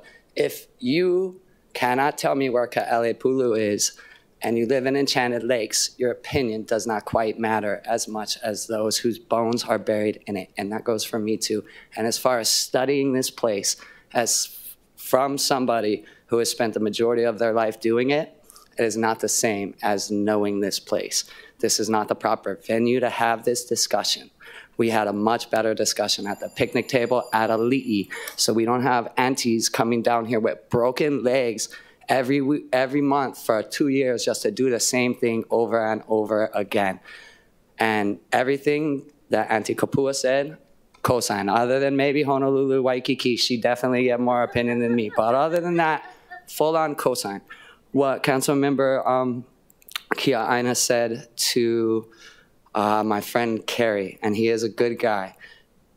He feels, or I would, for me, in that situation, I feel similar as what you said, but that's my kupuna, but it's not my place. So yes, like you said, you should be definitely first. But I promise you, if you put us in a room with these ladies, one, you'll get to see me ripped apart instead of being on that side of the table, which I know you guys will like. And two, I have all the faith in the world of the civility and the righteousness of the people of Hawaii. And thank you guys very much. Thank you, sir. Anna, followed by Bessie. Again, out of respect, we want to try to move this along so we can keep the testimony to a minute. That would help us a lot. Thank you so much. I shortened it by about 1 million. So my name is Ann Elisa. I live in Laie, and I go to Kokololio Beach almost daily. So I just wrote down my points. We were here, of course, talking about 48. It was signed on December 21st. 3 months later, the new bill is proposed. So let me just sum my points. Kokololio does not have infrastructure. We have a little tiny bathroom. It's dirty, small, one working toilet on each side. I mean, something's going to have to be done. We have so many buses coming back since the bill was proposed. Already. Why? This will not be solved quickly. Somebody mentioned last time that they've already been talking about this for 10 years, having an island-wide plan, and then it might take 3 to 6 months. It's going to take more than that. Why are the buses already coming back? We don't have any parks in our community. We have no public parks. That is our park. Okay. 10 buses is way too many. That's what, 200 people, 500 people? No, we can't support that. Even the starting time, 8 to 5, I think that's too long. But school gets out at 2 o'clock. Kids come to the beach. Parents bring their kids to the beach so they have a place to play. So I think the time needs to be addressed as well. And the starting time too, because us kapunas, we like to go in the morning. Thank you. Thank you so much. That was good. See that? Isn't that speediness? That was awesome. I love it. Don't tell me kupunas cannot move the thing along. They know how. All right. Auntie Bessie, let's see if we can beat that. Oh, aloha. This is Auntie Bessie, Kamaki Aina. Aloha to all of you. My husband was here several months ago and said his part, and he passed away. So I'm representing him. We don't want commercial activity at the beach park, especially Kokolio Beach. We have been here at the City Council several times to pass Bill 48. Bill 48 prohibits commercial activity on Oahu and beaches. Our beach at Kokolio Beach was created for family gatherings, reunion, events, and it is a quiet and peaceful refuge place for our community. We are protecting our beach. There is EVs on the parks, Aina. Kokole Beach. Need to protect them. But no one has come out. How are we going to maintain this park if you allow these buses to come through with the tourists? We have no park keeper. Our restaurant facility is not maintained. So embarrassing. I'm not saying tourists cannot come. They do come in their rental cars, and we just want to protect Kokole Beach. I'm not being discriminating, okay? Also, at Kokole Beach Park, camping should be an online reservation with designated spaces. There's one large area that the park rents for $1,500 for the weekend. At times, residents cannot reserve the space. At the space, residents get to rent it for year after year. The same people get in. But our local families, small families, cannot rent because $1,500. Then they gotta get all these other families to Kokua and split the cost. But I just wanna let you guys know how I feel. Mahalo. Thank you, Auntie Bessie. All right, that was the last person on my list. We have anyone else? All right. Please come up to the podiums. Please state your name. And again, we do have a lot of people online ready to testify, so thank you. Aloha kako, mai kapaina ka lahi ai hae ka lavel o le hua ano ai ke aloha. O Malia, ko inoa, mai Mauna Lua, mai au. My name is Malia, I'm from Mauna Lua, aka Hawaii Kai. I am also part of Waimanalo. I did my written testimony, I'll make this very short. Of course, I oppose this bill wholeheartedly. My ohana in the back of me fought so hard for Bill 38. And we go through this process with the United States, doing everything we can to follow the rules. And then 1 year later, we're back here for Bill 19. Kind of tiring when we Kanaka Maoli having to fight the illegal occupation of America, and we're trying to follow the rules, and then we get booted out. So, and then we get all these nice Zooms and all your description of how it can be better, and no is no.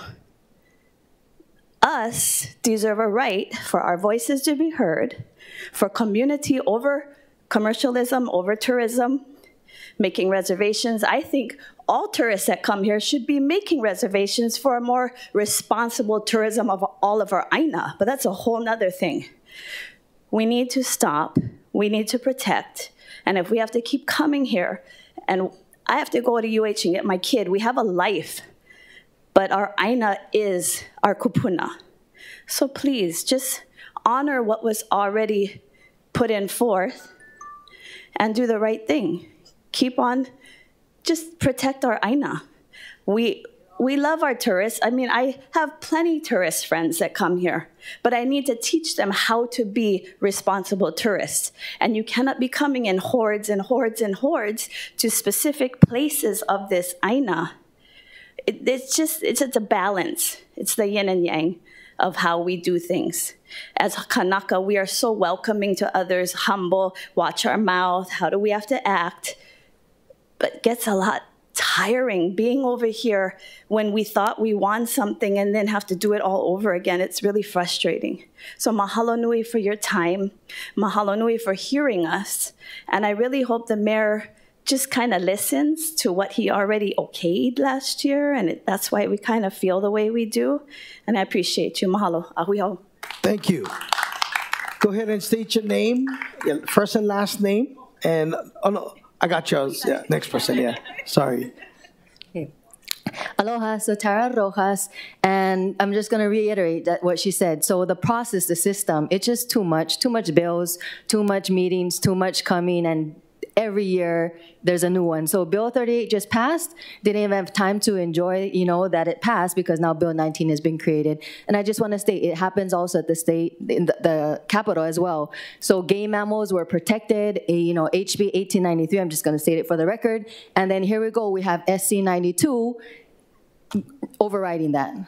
and it got revoted again. So the system does not work. It does not favor Kanaka Maoli, and it does not favor the community, the people of this place. Number two, history and mindset. So if you look at, the Hawaii Tourism Association, the website itself, and it started tourism. Go back to the history. One non-Kanaka Maoli, one haole, is the person with the mindset that, oh, hey, let me advertise Hawaii. So profit over people, that's how it started. That has to flip. It has to flip. It has to change. People over profit. And then so ole to that, and we need a number, we need a moratorium, we need a cease and desist of development, developer, corporations, and of tourism. And then finally, lastly, number three, the format. 1 minute testimony is not enough, it's insufficient. Like the other testifier said, we need a town hall. You cannot just 1 minute, it's like enough just to take a break, get it all out, and then go sit down. To spend the time to come here, to think about this, to read online, you need more than a minute. And then finally, Ohana Community First. No tourist access was suggested for this first part, and I just say recommend and adopt this. So, mahalo. Thank you. Okay, clerks, is there anyone else in person?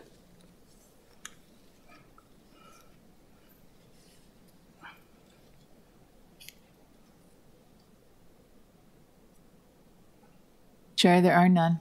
Okay, seeing none, we will proceed to remote testimony. Let's see, I have Bill Hicks followed by Chun James. Mr. Hicks, are you online? And again, out of consideration, can you keep your testimony to a minute? Thank you, sir. Aloha, Chair. I'm Bill Hicks, Chairman of the Kailua Neighborhood Board. I oppose the portion of Bill 19 that would eliminate the current provisions which prohibit commercial activities at Kailua and Kalama Beach Parks in Kailua. I support Councilmember Kia Aina's suggestion regarding CD1. While Bill 19 may be a step forward for most of Oahu, why should it be a step backwards for Kailua, Waimanalo, and the North Shore? Bill 11 of 2012 prohibited commercial activities at Kailua and Kalama Beach Parks.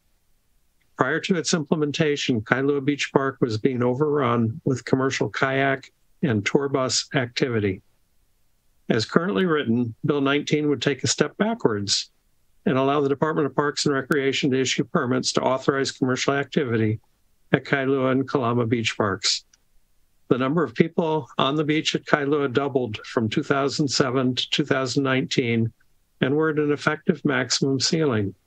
A resumption of commercial activity would take a parking and beach space and compete with family recreational activity, putting us past the tipping point.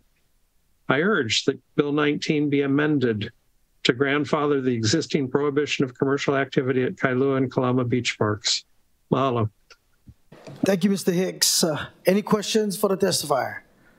Okay, let's move on. Chun James. Is Chun James online? Chair, testify is not on. Okay, let's move on to Abraham Iona. Mr. Iona, are you online? Chair, testify is not signed on. Okay, let's move on to Michael. Ooh, this is one hard one. I'm not going to even attempt it. Michael H. Is Michael H. online? Chair, testifier is not logged on. Okay, let's move on to the next testifier, Desiree Madison Biggs. Ms. Biggs, are you online? I am here. Okay. Hello, mahalo everyone. My name is Desiree Madison Biggs, and I'm a resident of Hauula near Kokololio Beach Park and friend of Ann and Bessie down there. Hi, you guys. Sorry I couldn't be there. I could have never imagined that I'd be here again so soon, since we were just celebrating the unanimous passage of Bill 48 just 4 months ago. But I'm glad to be here again, fighting for what we all have been fighting for the last year. And while I appreciate the progress represented in this bill, I oppose it as currently written, specifically as it relates to recreational stops by tour buses. Bill 48 and Bill 38 before it was passed late last year, providing a balance between the needs of local residents against the increasing incursion of tourism in all of our communities. Last year, you heard our needs as residents living in neighborhoods where beach parks exist, and you provided us the chance to protect our community beach parks while keeping it accessible to the many residents, locals, and other visitors that already enjoy it. Bill 19 undoes that progress.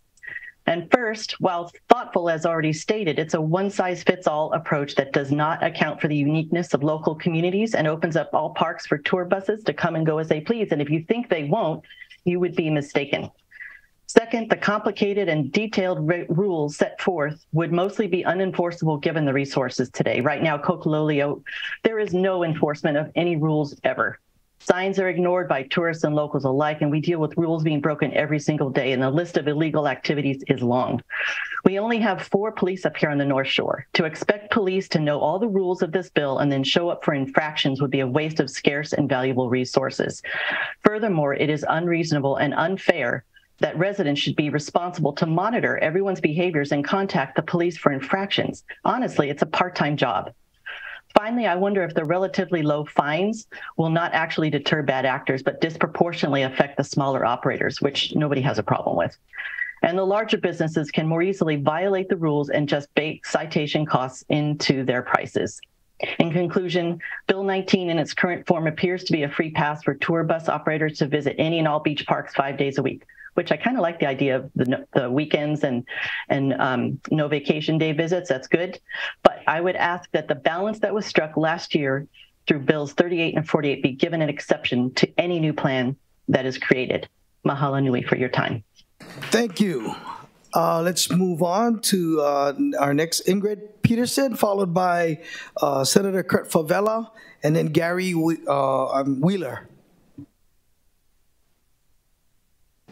Hi, Ms. Peterson, are you on? Yeah, I am, I think. Can you hear me? Yes, we can. Yeah, aloha again, council members. My name is Ingrid Peterson. My family became residents of the Kalama part of Kailua in '63. My husband, Doug Seelig, is third generation Kailua. We live in my childhood home. In the late 70s, when my mother was on neighborhood board, she helped in the creation of the public Kalama Beach Park because Kailua Beach should be easily accessible to all residents. We strongly oppose Bill 19 unless it is amended as Councilmember Esther Kia'aina proposed. One size does not fit all. As surveys of resident beachgoers have shown, official surveys, over-tourism is a big problem at Kailua beaches. Kailua Beach, I'm focusing on Kailua. You've heard from Waimanalo, and I totally support them.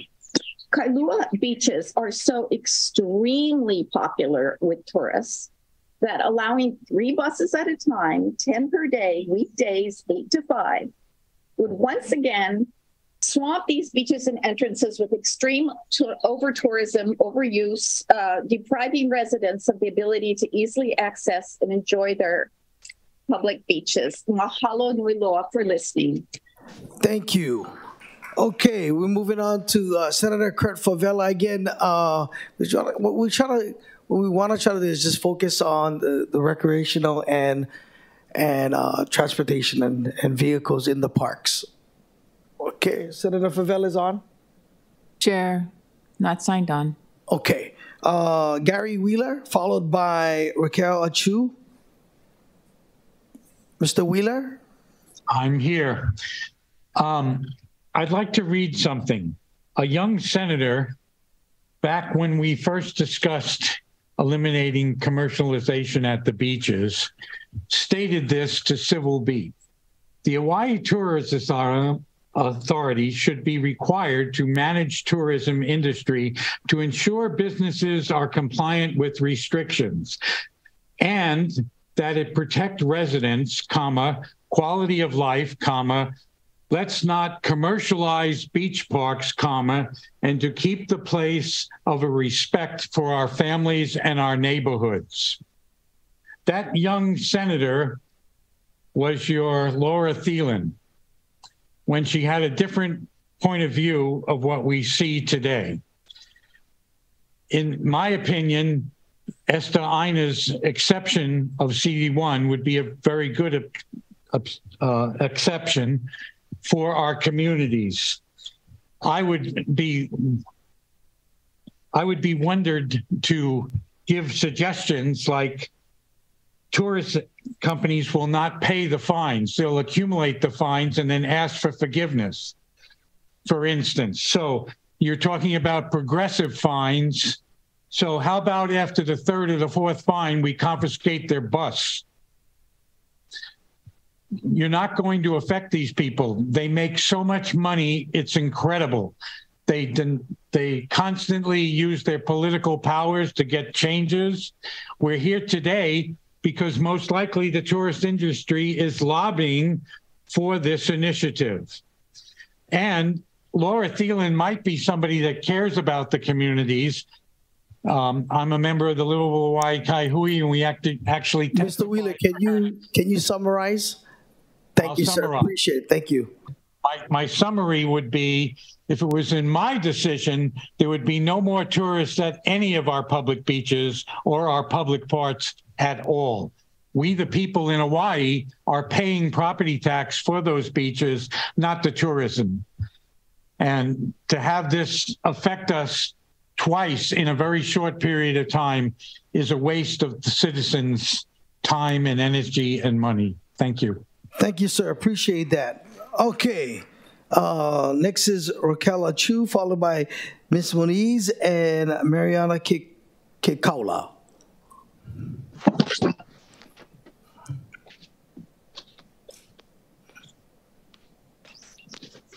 Hello, can you hear me? We can. Aloha, Chair Toba Committee. Mahalo. Excuse me, I'm in the middle of my pastures here, a little out of breath.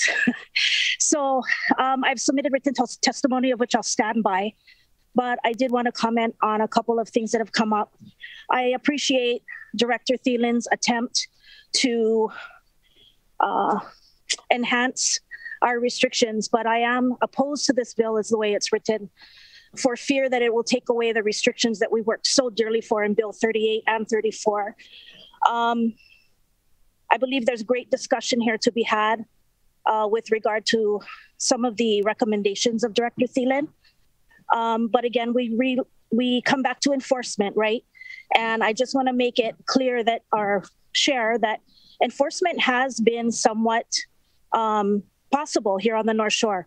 We have made strides with HPD on a few instances where we were able to acknowledge and cite offenders.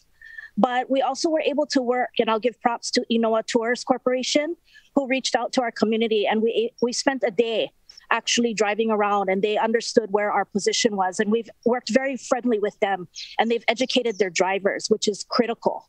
So I don't think it's just on you guys or us to educate, but also the employers.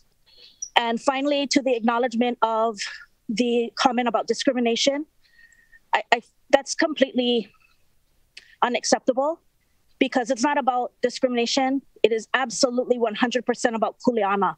And your kuleana is your responsibility to do business here at the expense of us, the residents. So I respectfully oppose Bill 19 and look forward to the further discussion and amendments that we can try to expand upon. Mahalo. Thank you, Ms. Achu. Okay. Ms. Palmoniz, is she online? Testifier is not logged on, Chair. Okay. What about Mariana Kikaula? Testifier is not logged on, Chair. Okay, let's move on. Last three digits, 445. Are you on? Followed by Lisa Cates. Last four digits, 445.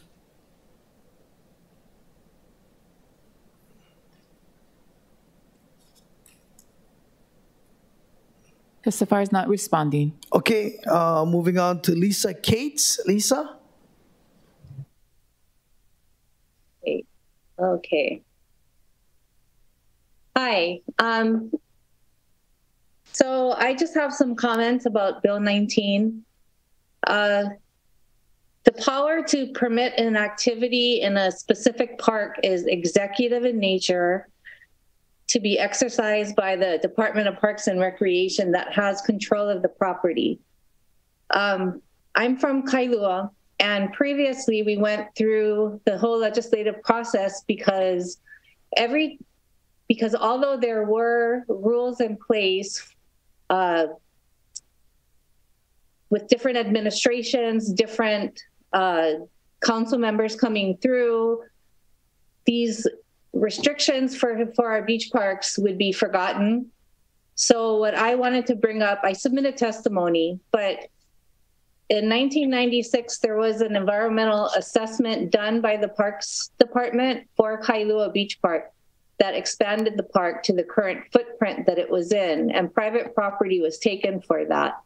Previous to that, there was a bunch of land that was condemned. But what I want to talk about is the environmental assessment really quick.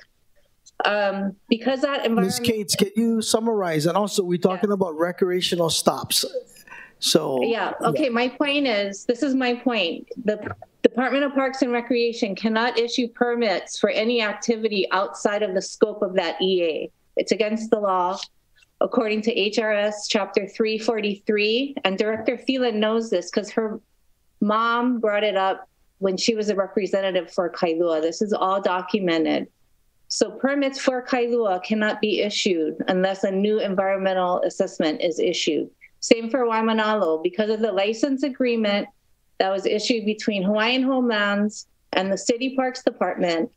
Permits cannot be issued for Waimanalo for the beach parks that are listed in the license agreement, only for the community events and for commercial film. Any recreational stops will be against that, is against the license agreement. And that's all I have to say. Thank you. Thank you so much. That was the last person on my list, clerks. Is there anyone else? Chair, there are none. Okay, seeing no one, members, we are in discussion. Councilmember Tupola. Thanks, Chair, for doing this and for entertaining the discussion. You know what I really liked? I really liked Ms. Medeiros' idea. I like the idea of, if there's a parking stall that's filled, then no can. Only because some of our beaches are so small, you can't even fit anything in there. So then, therefore, it shouldn't have a stop. But I'm saying is that a lot of the rural areas, our areas are small. They're not meant for that. So I guess just the one thought that I had when she was speaking is that I really like that idea, but I also was kind of thinking through just geographically, like the area of Honolulu is just so different than just West Side North Shore. Is like, I'm not trying to, I just had kind of an epiphany of like, maybe it's not the size of the park or that it's near houses. It's geographic, I think. Because I think for the more of the town parks, maybe they have a parking lot that big. I can only think of one of my parks in my whole district that I think could fit a tour bus inside, maybe parked. And maybe we go from there, rural beach parks versus town ones. But I do think that the testifiers had a lot of good information. So I'm hoping that we can incorporate some of that, because I do think that we need to take all of their real life suggestions into consideration, because the everyday of sitting and counting and trying to do your own enforcement, I think that without enforcement, the law is nothing. So we have to really take that into consideration. Thanks, Chair. I agree. And I think if you guys can, all the kupuna and aunties, you can tell your neighborhood to watch. Go on Olelo and watch so that everybody else can be educated. I know it's not the most popular channel, but let's make it popular so that everybody can get educated. Any questions? Okay. Again, thank you guys so much. I know you guys travel far to be here with us. I truly, truly appreciate your mana'o. So thank you so much. And everybody else online, thank you so much. All right, let's move on to item number 3. This is a presentation by the Department of Parks and Recreation on the status of projects funded through ARPA and the FRF funds and improvements being conducted through the department. Members, you should have a copy of the presentation on your desk. It also is available online at the Department Communications D 231, and I apologize to Councilmember Wire. Hopefully we can get done by 3:30. Even though I said 3:15. Aloha, and we won't take up too much time. We're going to shift the conversation a little bit. And since you folks have the presentation in front of you, I'm just going to get started, even though we're trying to get it up on the screen. So aloha, good afternoon, Committee Chair Tauba and council members. Ke haupu'u Deputy Director at Parks and Recreation, and today we want to provide some updates on our ARPA FRF project, specifically today on our Youth Development Services project. As I shared back in January, the purpose of this project is to build a strong and more equitable Hawaii by investing in youth development over the next 4 years through 5 projects. So we have 5, and these address program support, program design and development, evaluation, and capacity building.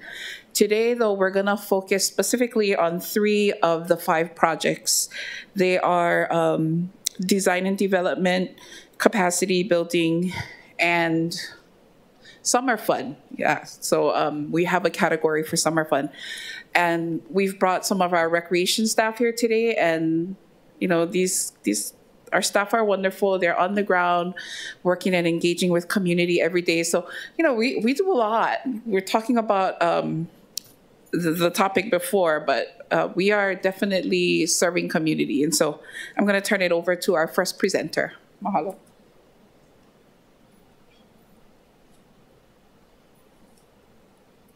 Mahalo ke hau. Aloha, good afternoon, committee chair and council members. I am Shauna Makadangdang. I am the Children and Youth Coordinator with the Department of Parks and Recreation. Mahalo for having us here today and allowing us the opportunity to share with you some of the things that are near and dear to our hearts. For me, that is the summer fund support for our island keiki and youth.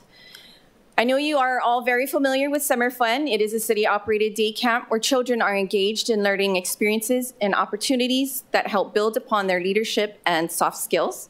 Summer Fun is the largest program of its kind in the state.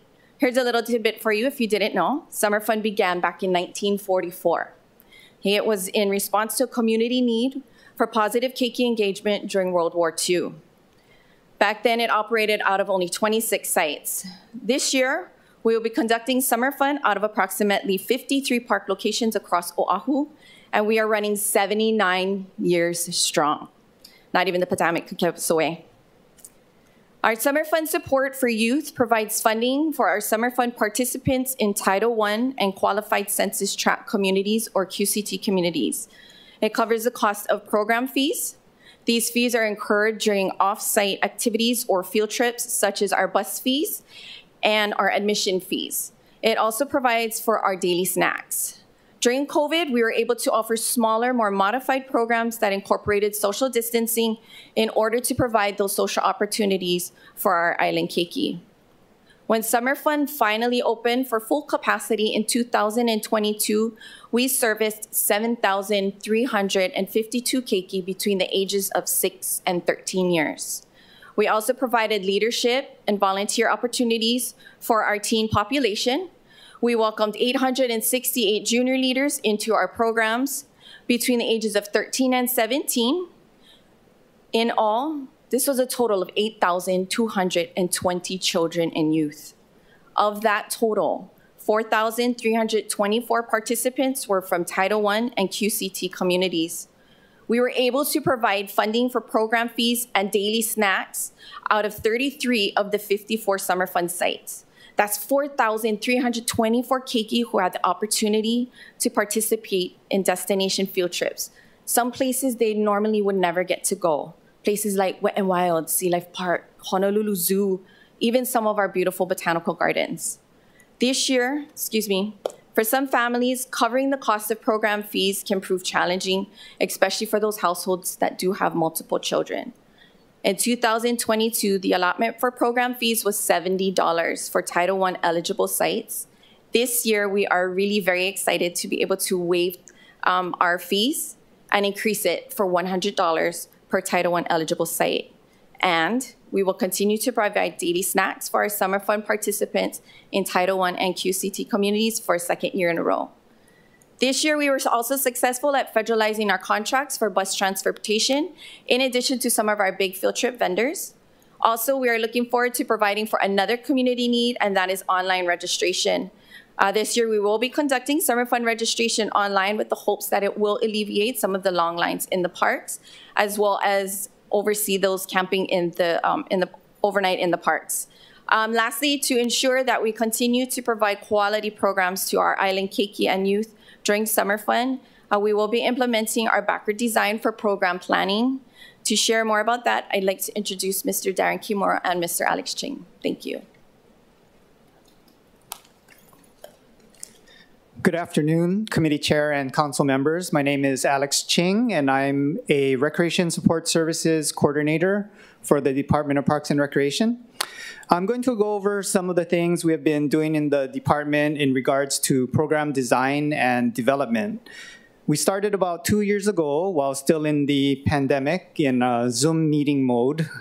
That was a good time to start reimagining what parks and recreation could be, moving out of the pandemic and forward into the future.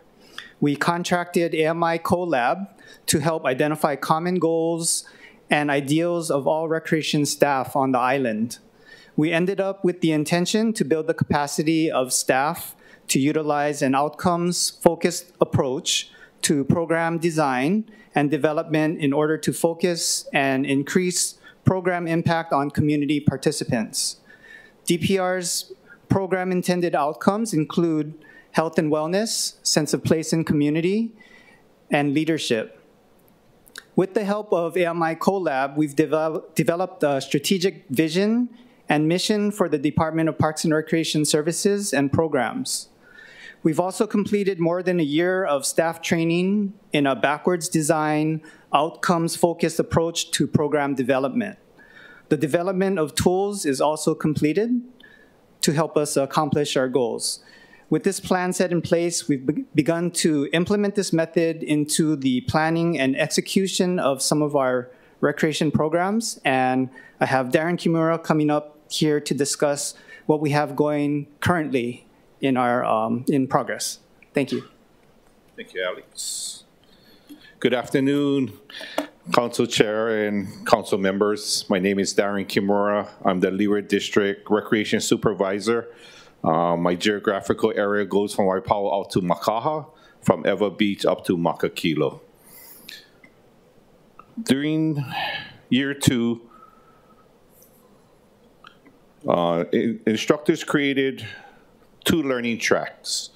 One track is for the leadership team and the other for our line staff. Both we continue to use backwards design. Our line staff has started programming with intended outcomes in mind. These outcomes again include health and wellness, a sense of place and community, and leadership. The leadership teams are in a transition from learning from the trainers to manage with assistance, with the ultimate goal as being able to manage our staff independently. District 3, we just held our TNT, which stands for Tomorrow's New Teens. There are 8 to 12-year-old participants in our overnight camp at Kualoa Regional Park. It was held on Saturday, March 25th to Sunday, March 26th. Due to the camp being partially subsidized using FRF, we were able to cover meals, snacks, a canopy for participants to sleep under, and a t-shirt for all participants that were able to customize to remember their camping experience.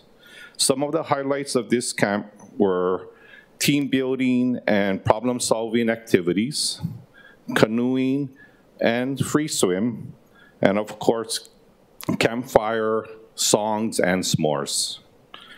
Now I have Napua Kaitano, who will cover staff training and education. Thank you.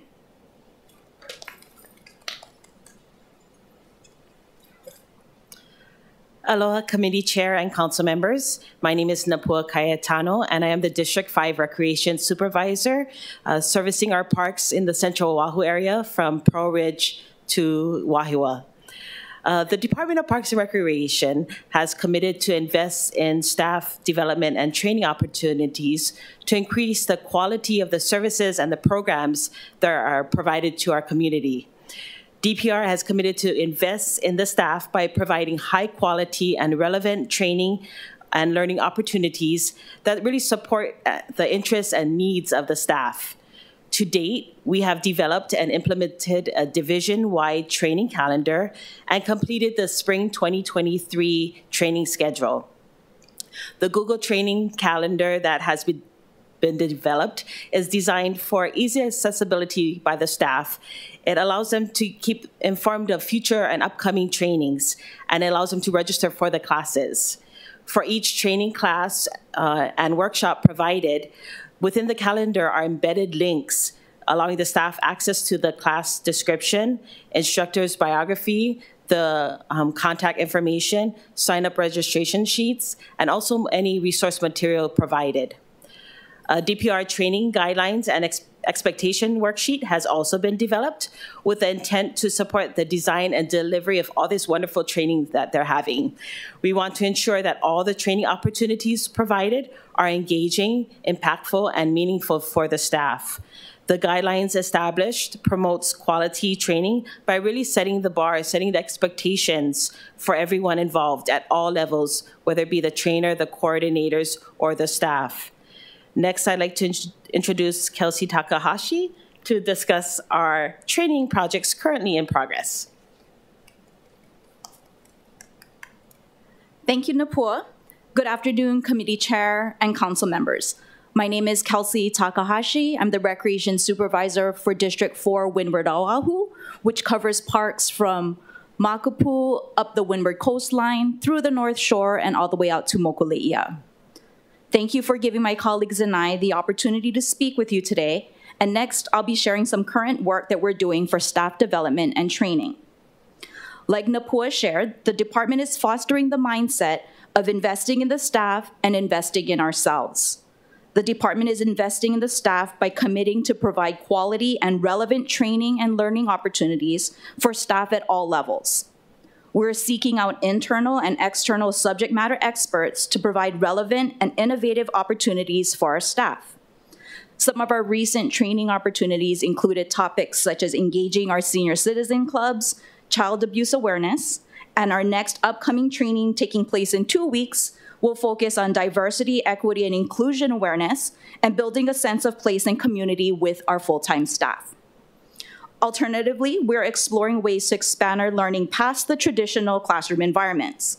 We will be collaborating with like-minded professionals and organizations to provide unique learning experiences out in our communities.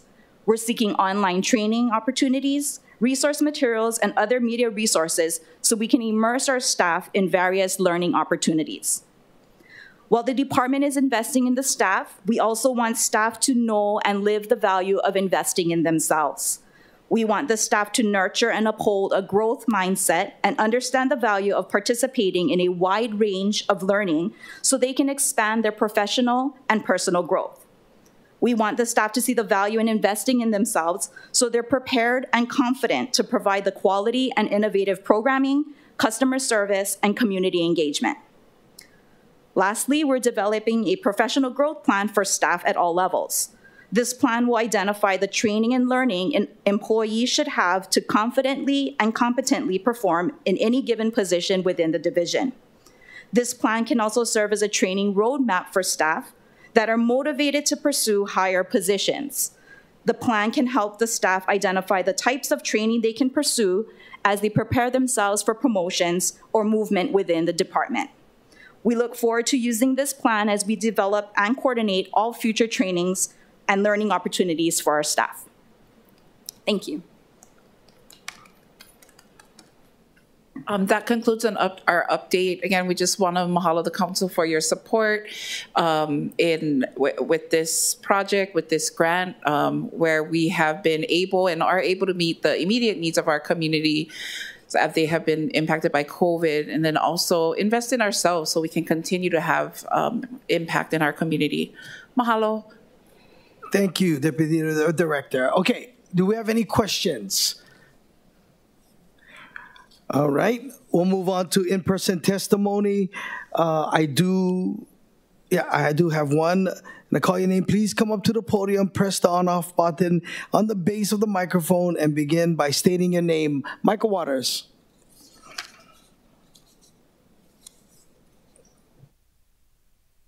I swear after this you won't hear from me for a minute. I would like to refute part of my testimony. It's also part of the reason why I testified to what I did in the last part. The setup of this is obviously a little bit intimidating, a little quick. I tried to get testimony in. The line I want to refute is that it is any other business owner would be in jail for using COVID release funds like that. I thought about it a little bit more, and I do understand that since you are hiring. Yeah, so I want to refute that part. However, the only thing that this does, as far as a fake Parks and Recreation ranger or rescue ranger, is it proves to me that you guys are way cooler with illegal business than you are with legal business. As a legal business that does everything that is asked, whether it's of you or from the community or whatever the case may be, I have a competitive disadvantage. And that's the case. That's the way this government was set up. It wasn't set up to help small businesses. It was set up to extract resources. And this parks program, while I get the intention behind it, and if there are adjustments and you hire the folks that are doing your job for free anyway, cool, maybe. But up until then, all you're doing is proving that this place prefers illegal business simply by the consequences of the actions of either one. So thank you. Sorry for. Oh, thank you. I remember this time. Okay. Let's see. I don't think we have anyone else on the list. Clerks? Do we have anyone? No, no more registered. Okay, seeing no one, we'll proceed to remote testimony. Is there anyone that wishes to testify online? Chair, there are none. Okay, seeing no one, let's see. Sorry. Seeing no one, members, we are in discussion. Okay. Thank you, Department of Parks and Rec. We truly appreciate, and I love what you guys doing with the I was a junior leader for a long time. I know what that does, and I appreciate you guys stepping up and wanting to get better at what you do. So thank you guys so much for that presentation. Okay. Mahalo, everyone, for your participation today. Thank you, Councilmember Wire. 5 minutes? Okay. Okay, yeah, short one. Mahalo, everyone. There being no further business, this meeting is adjourned. Thank you.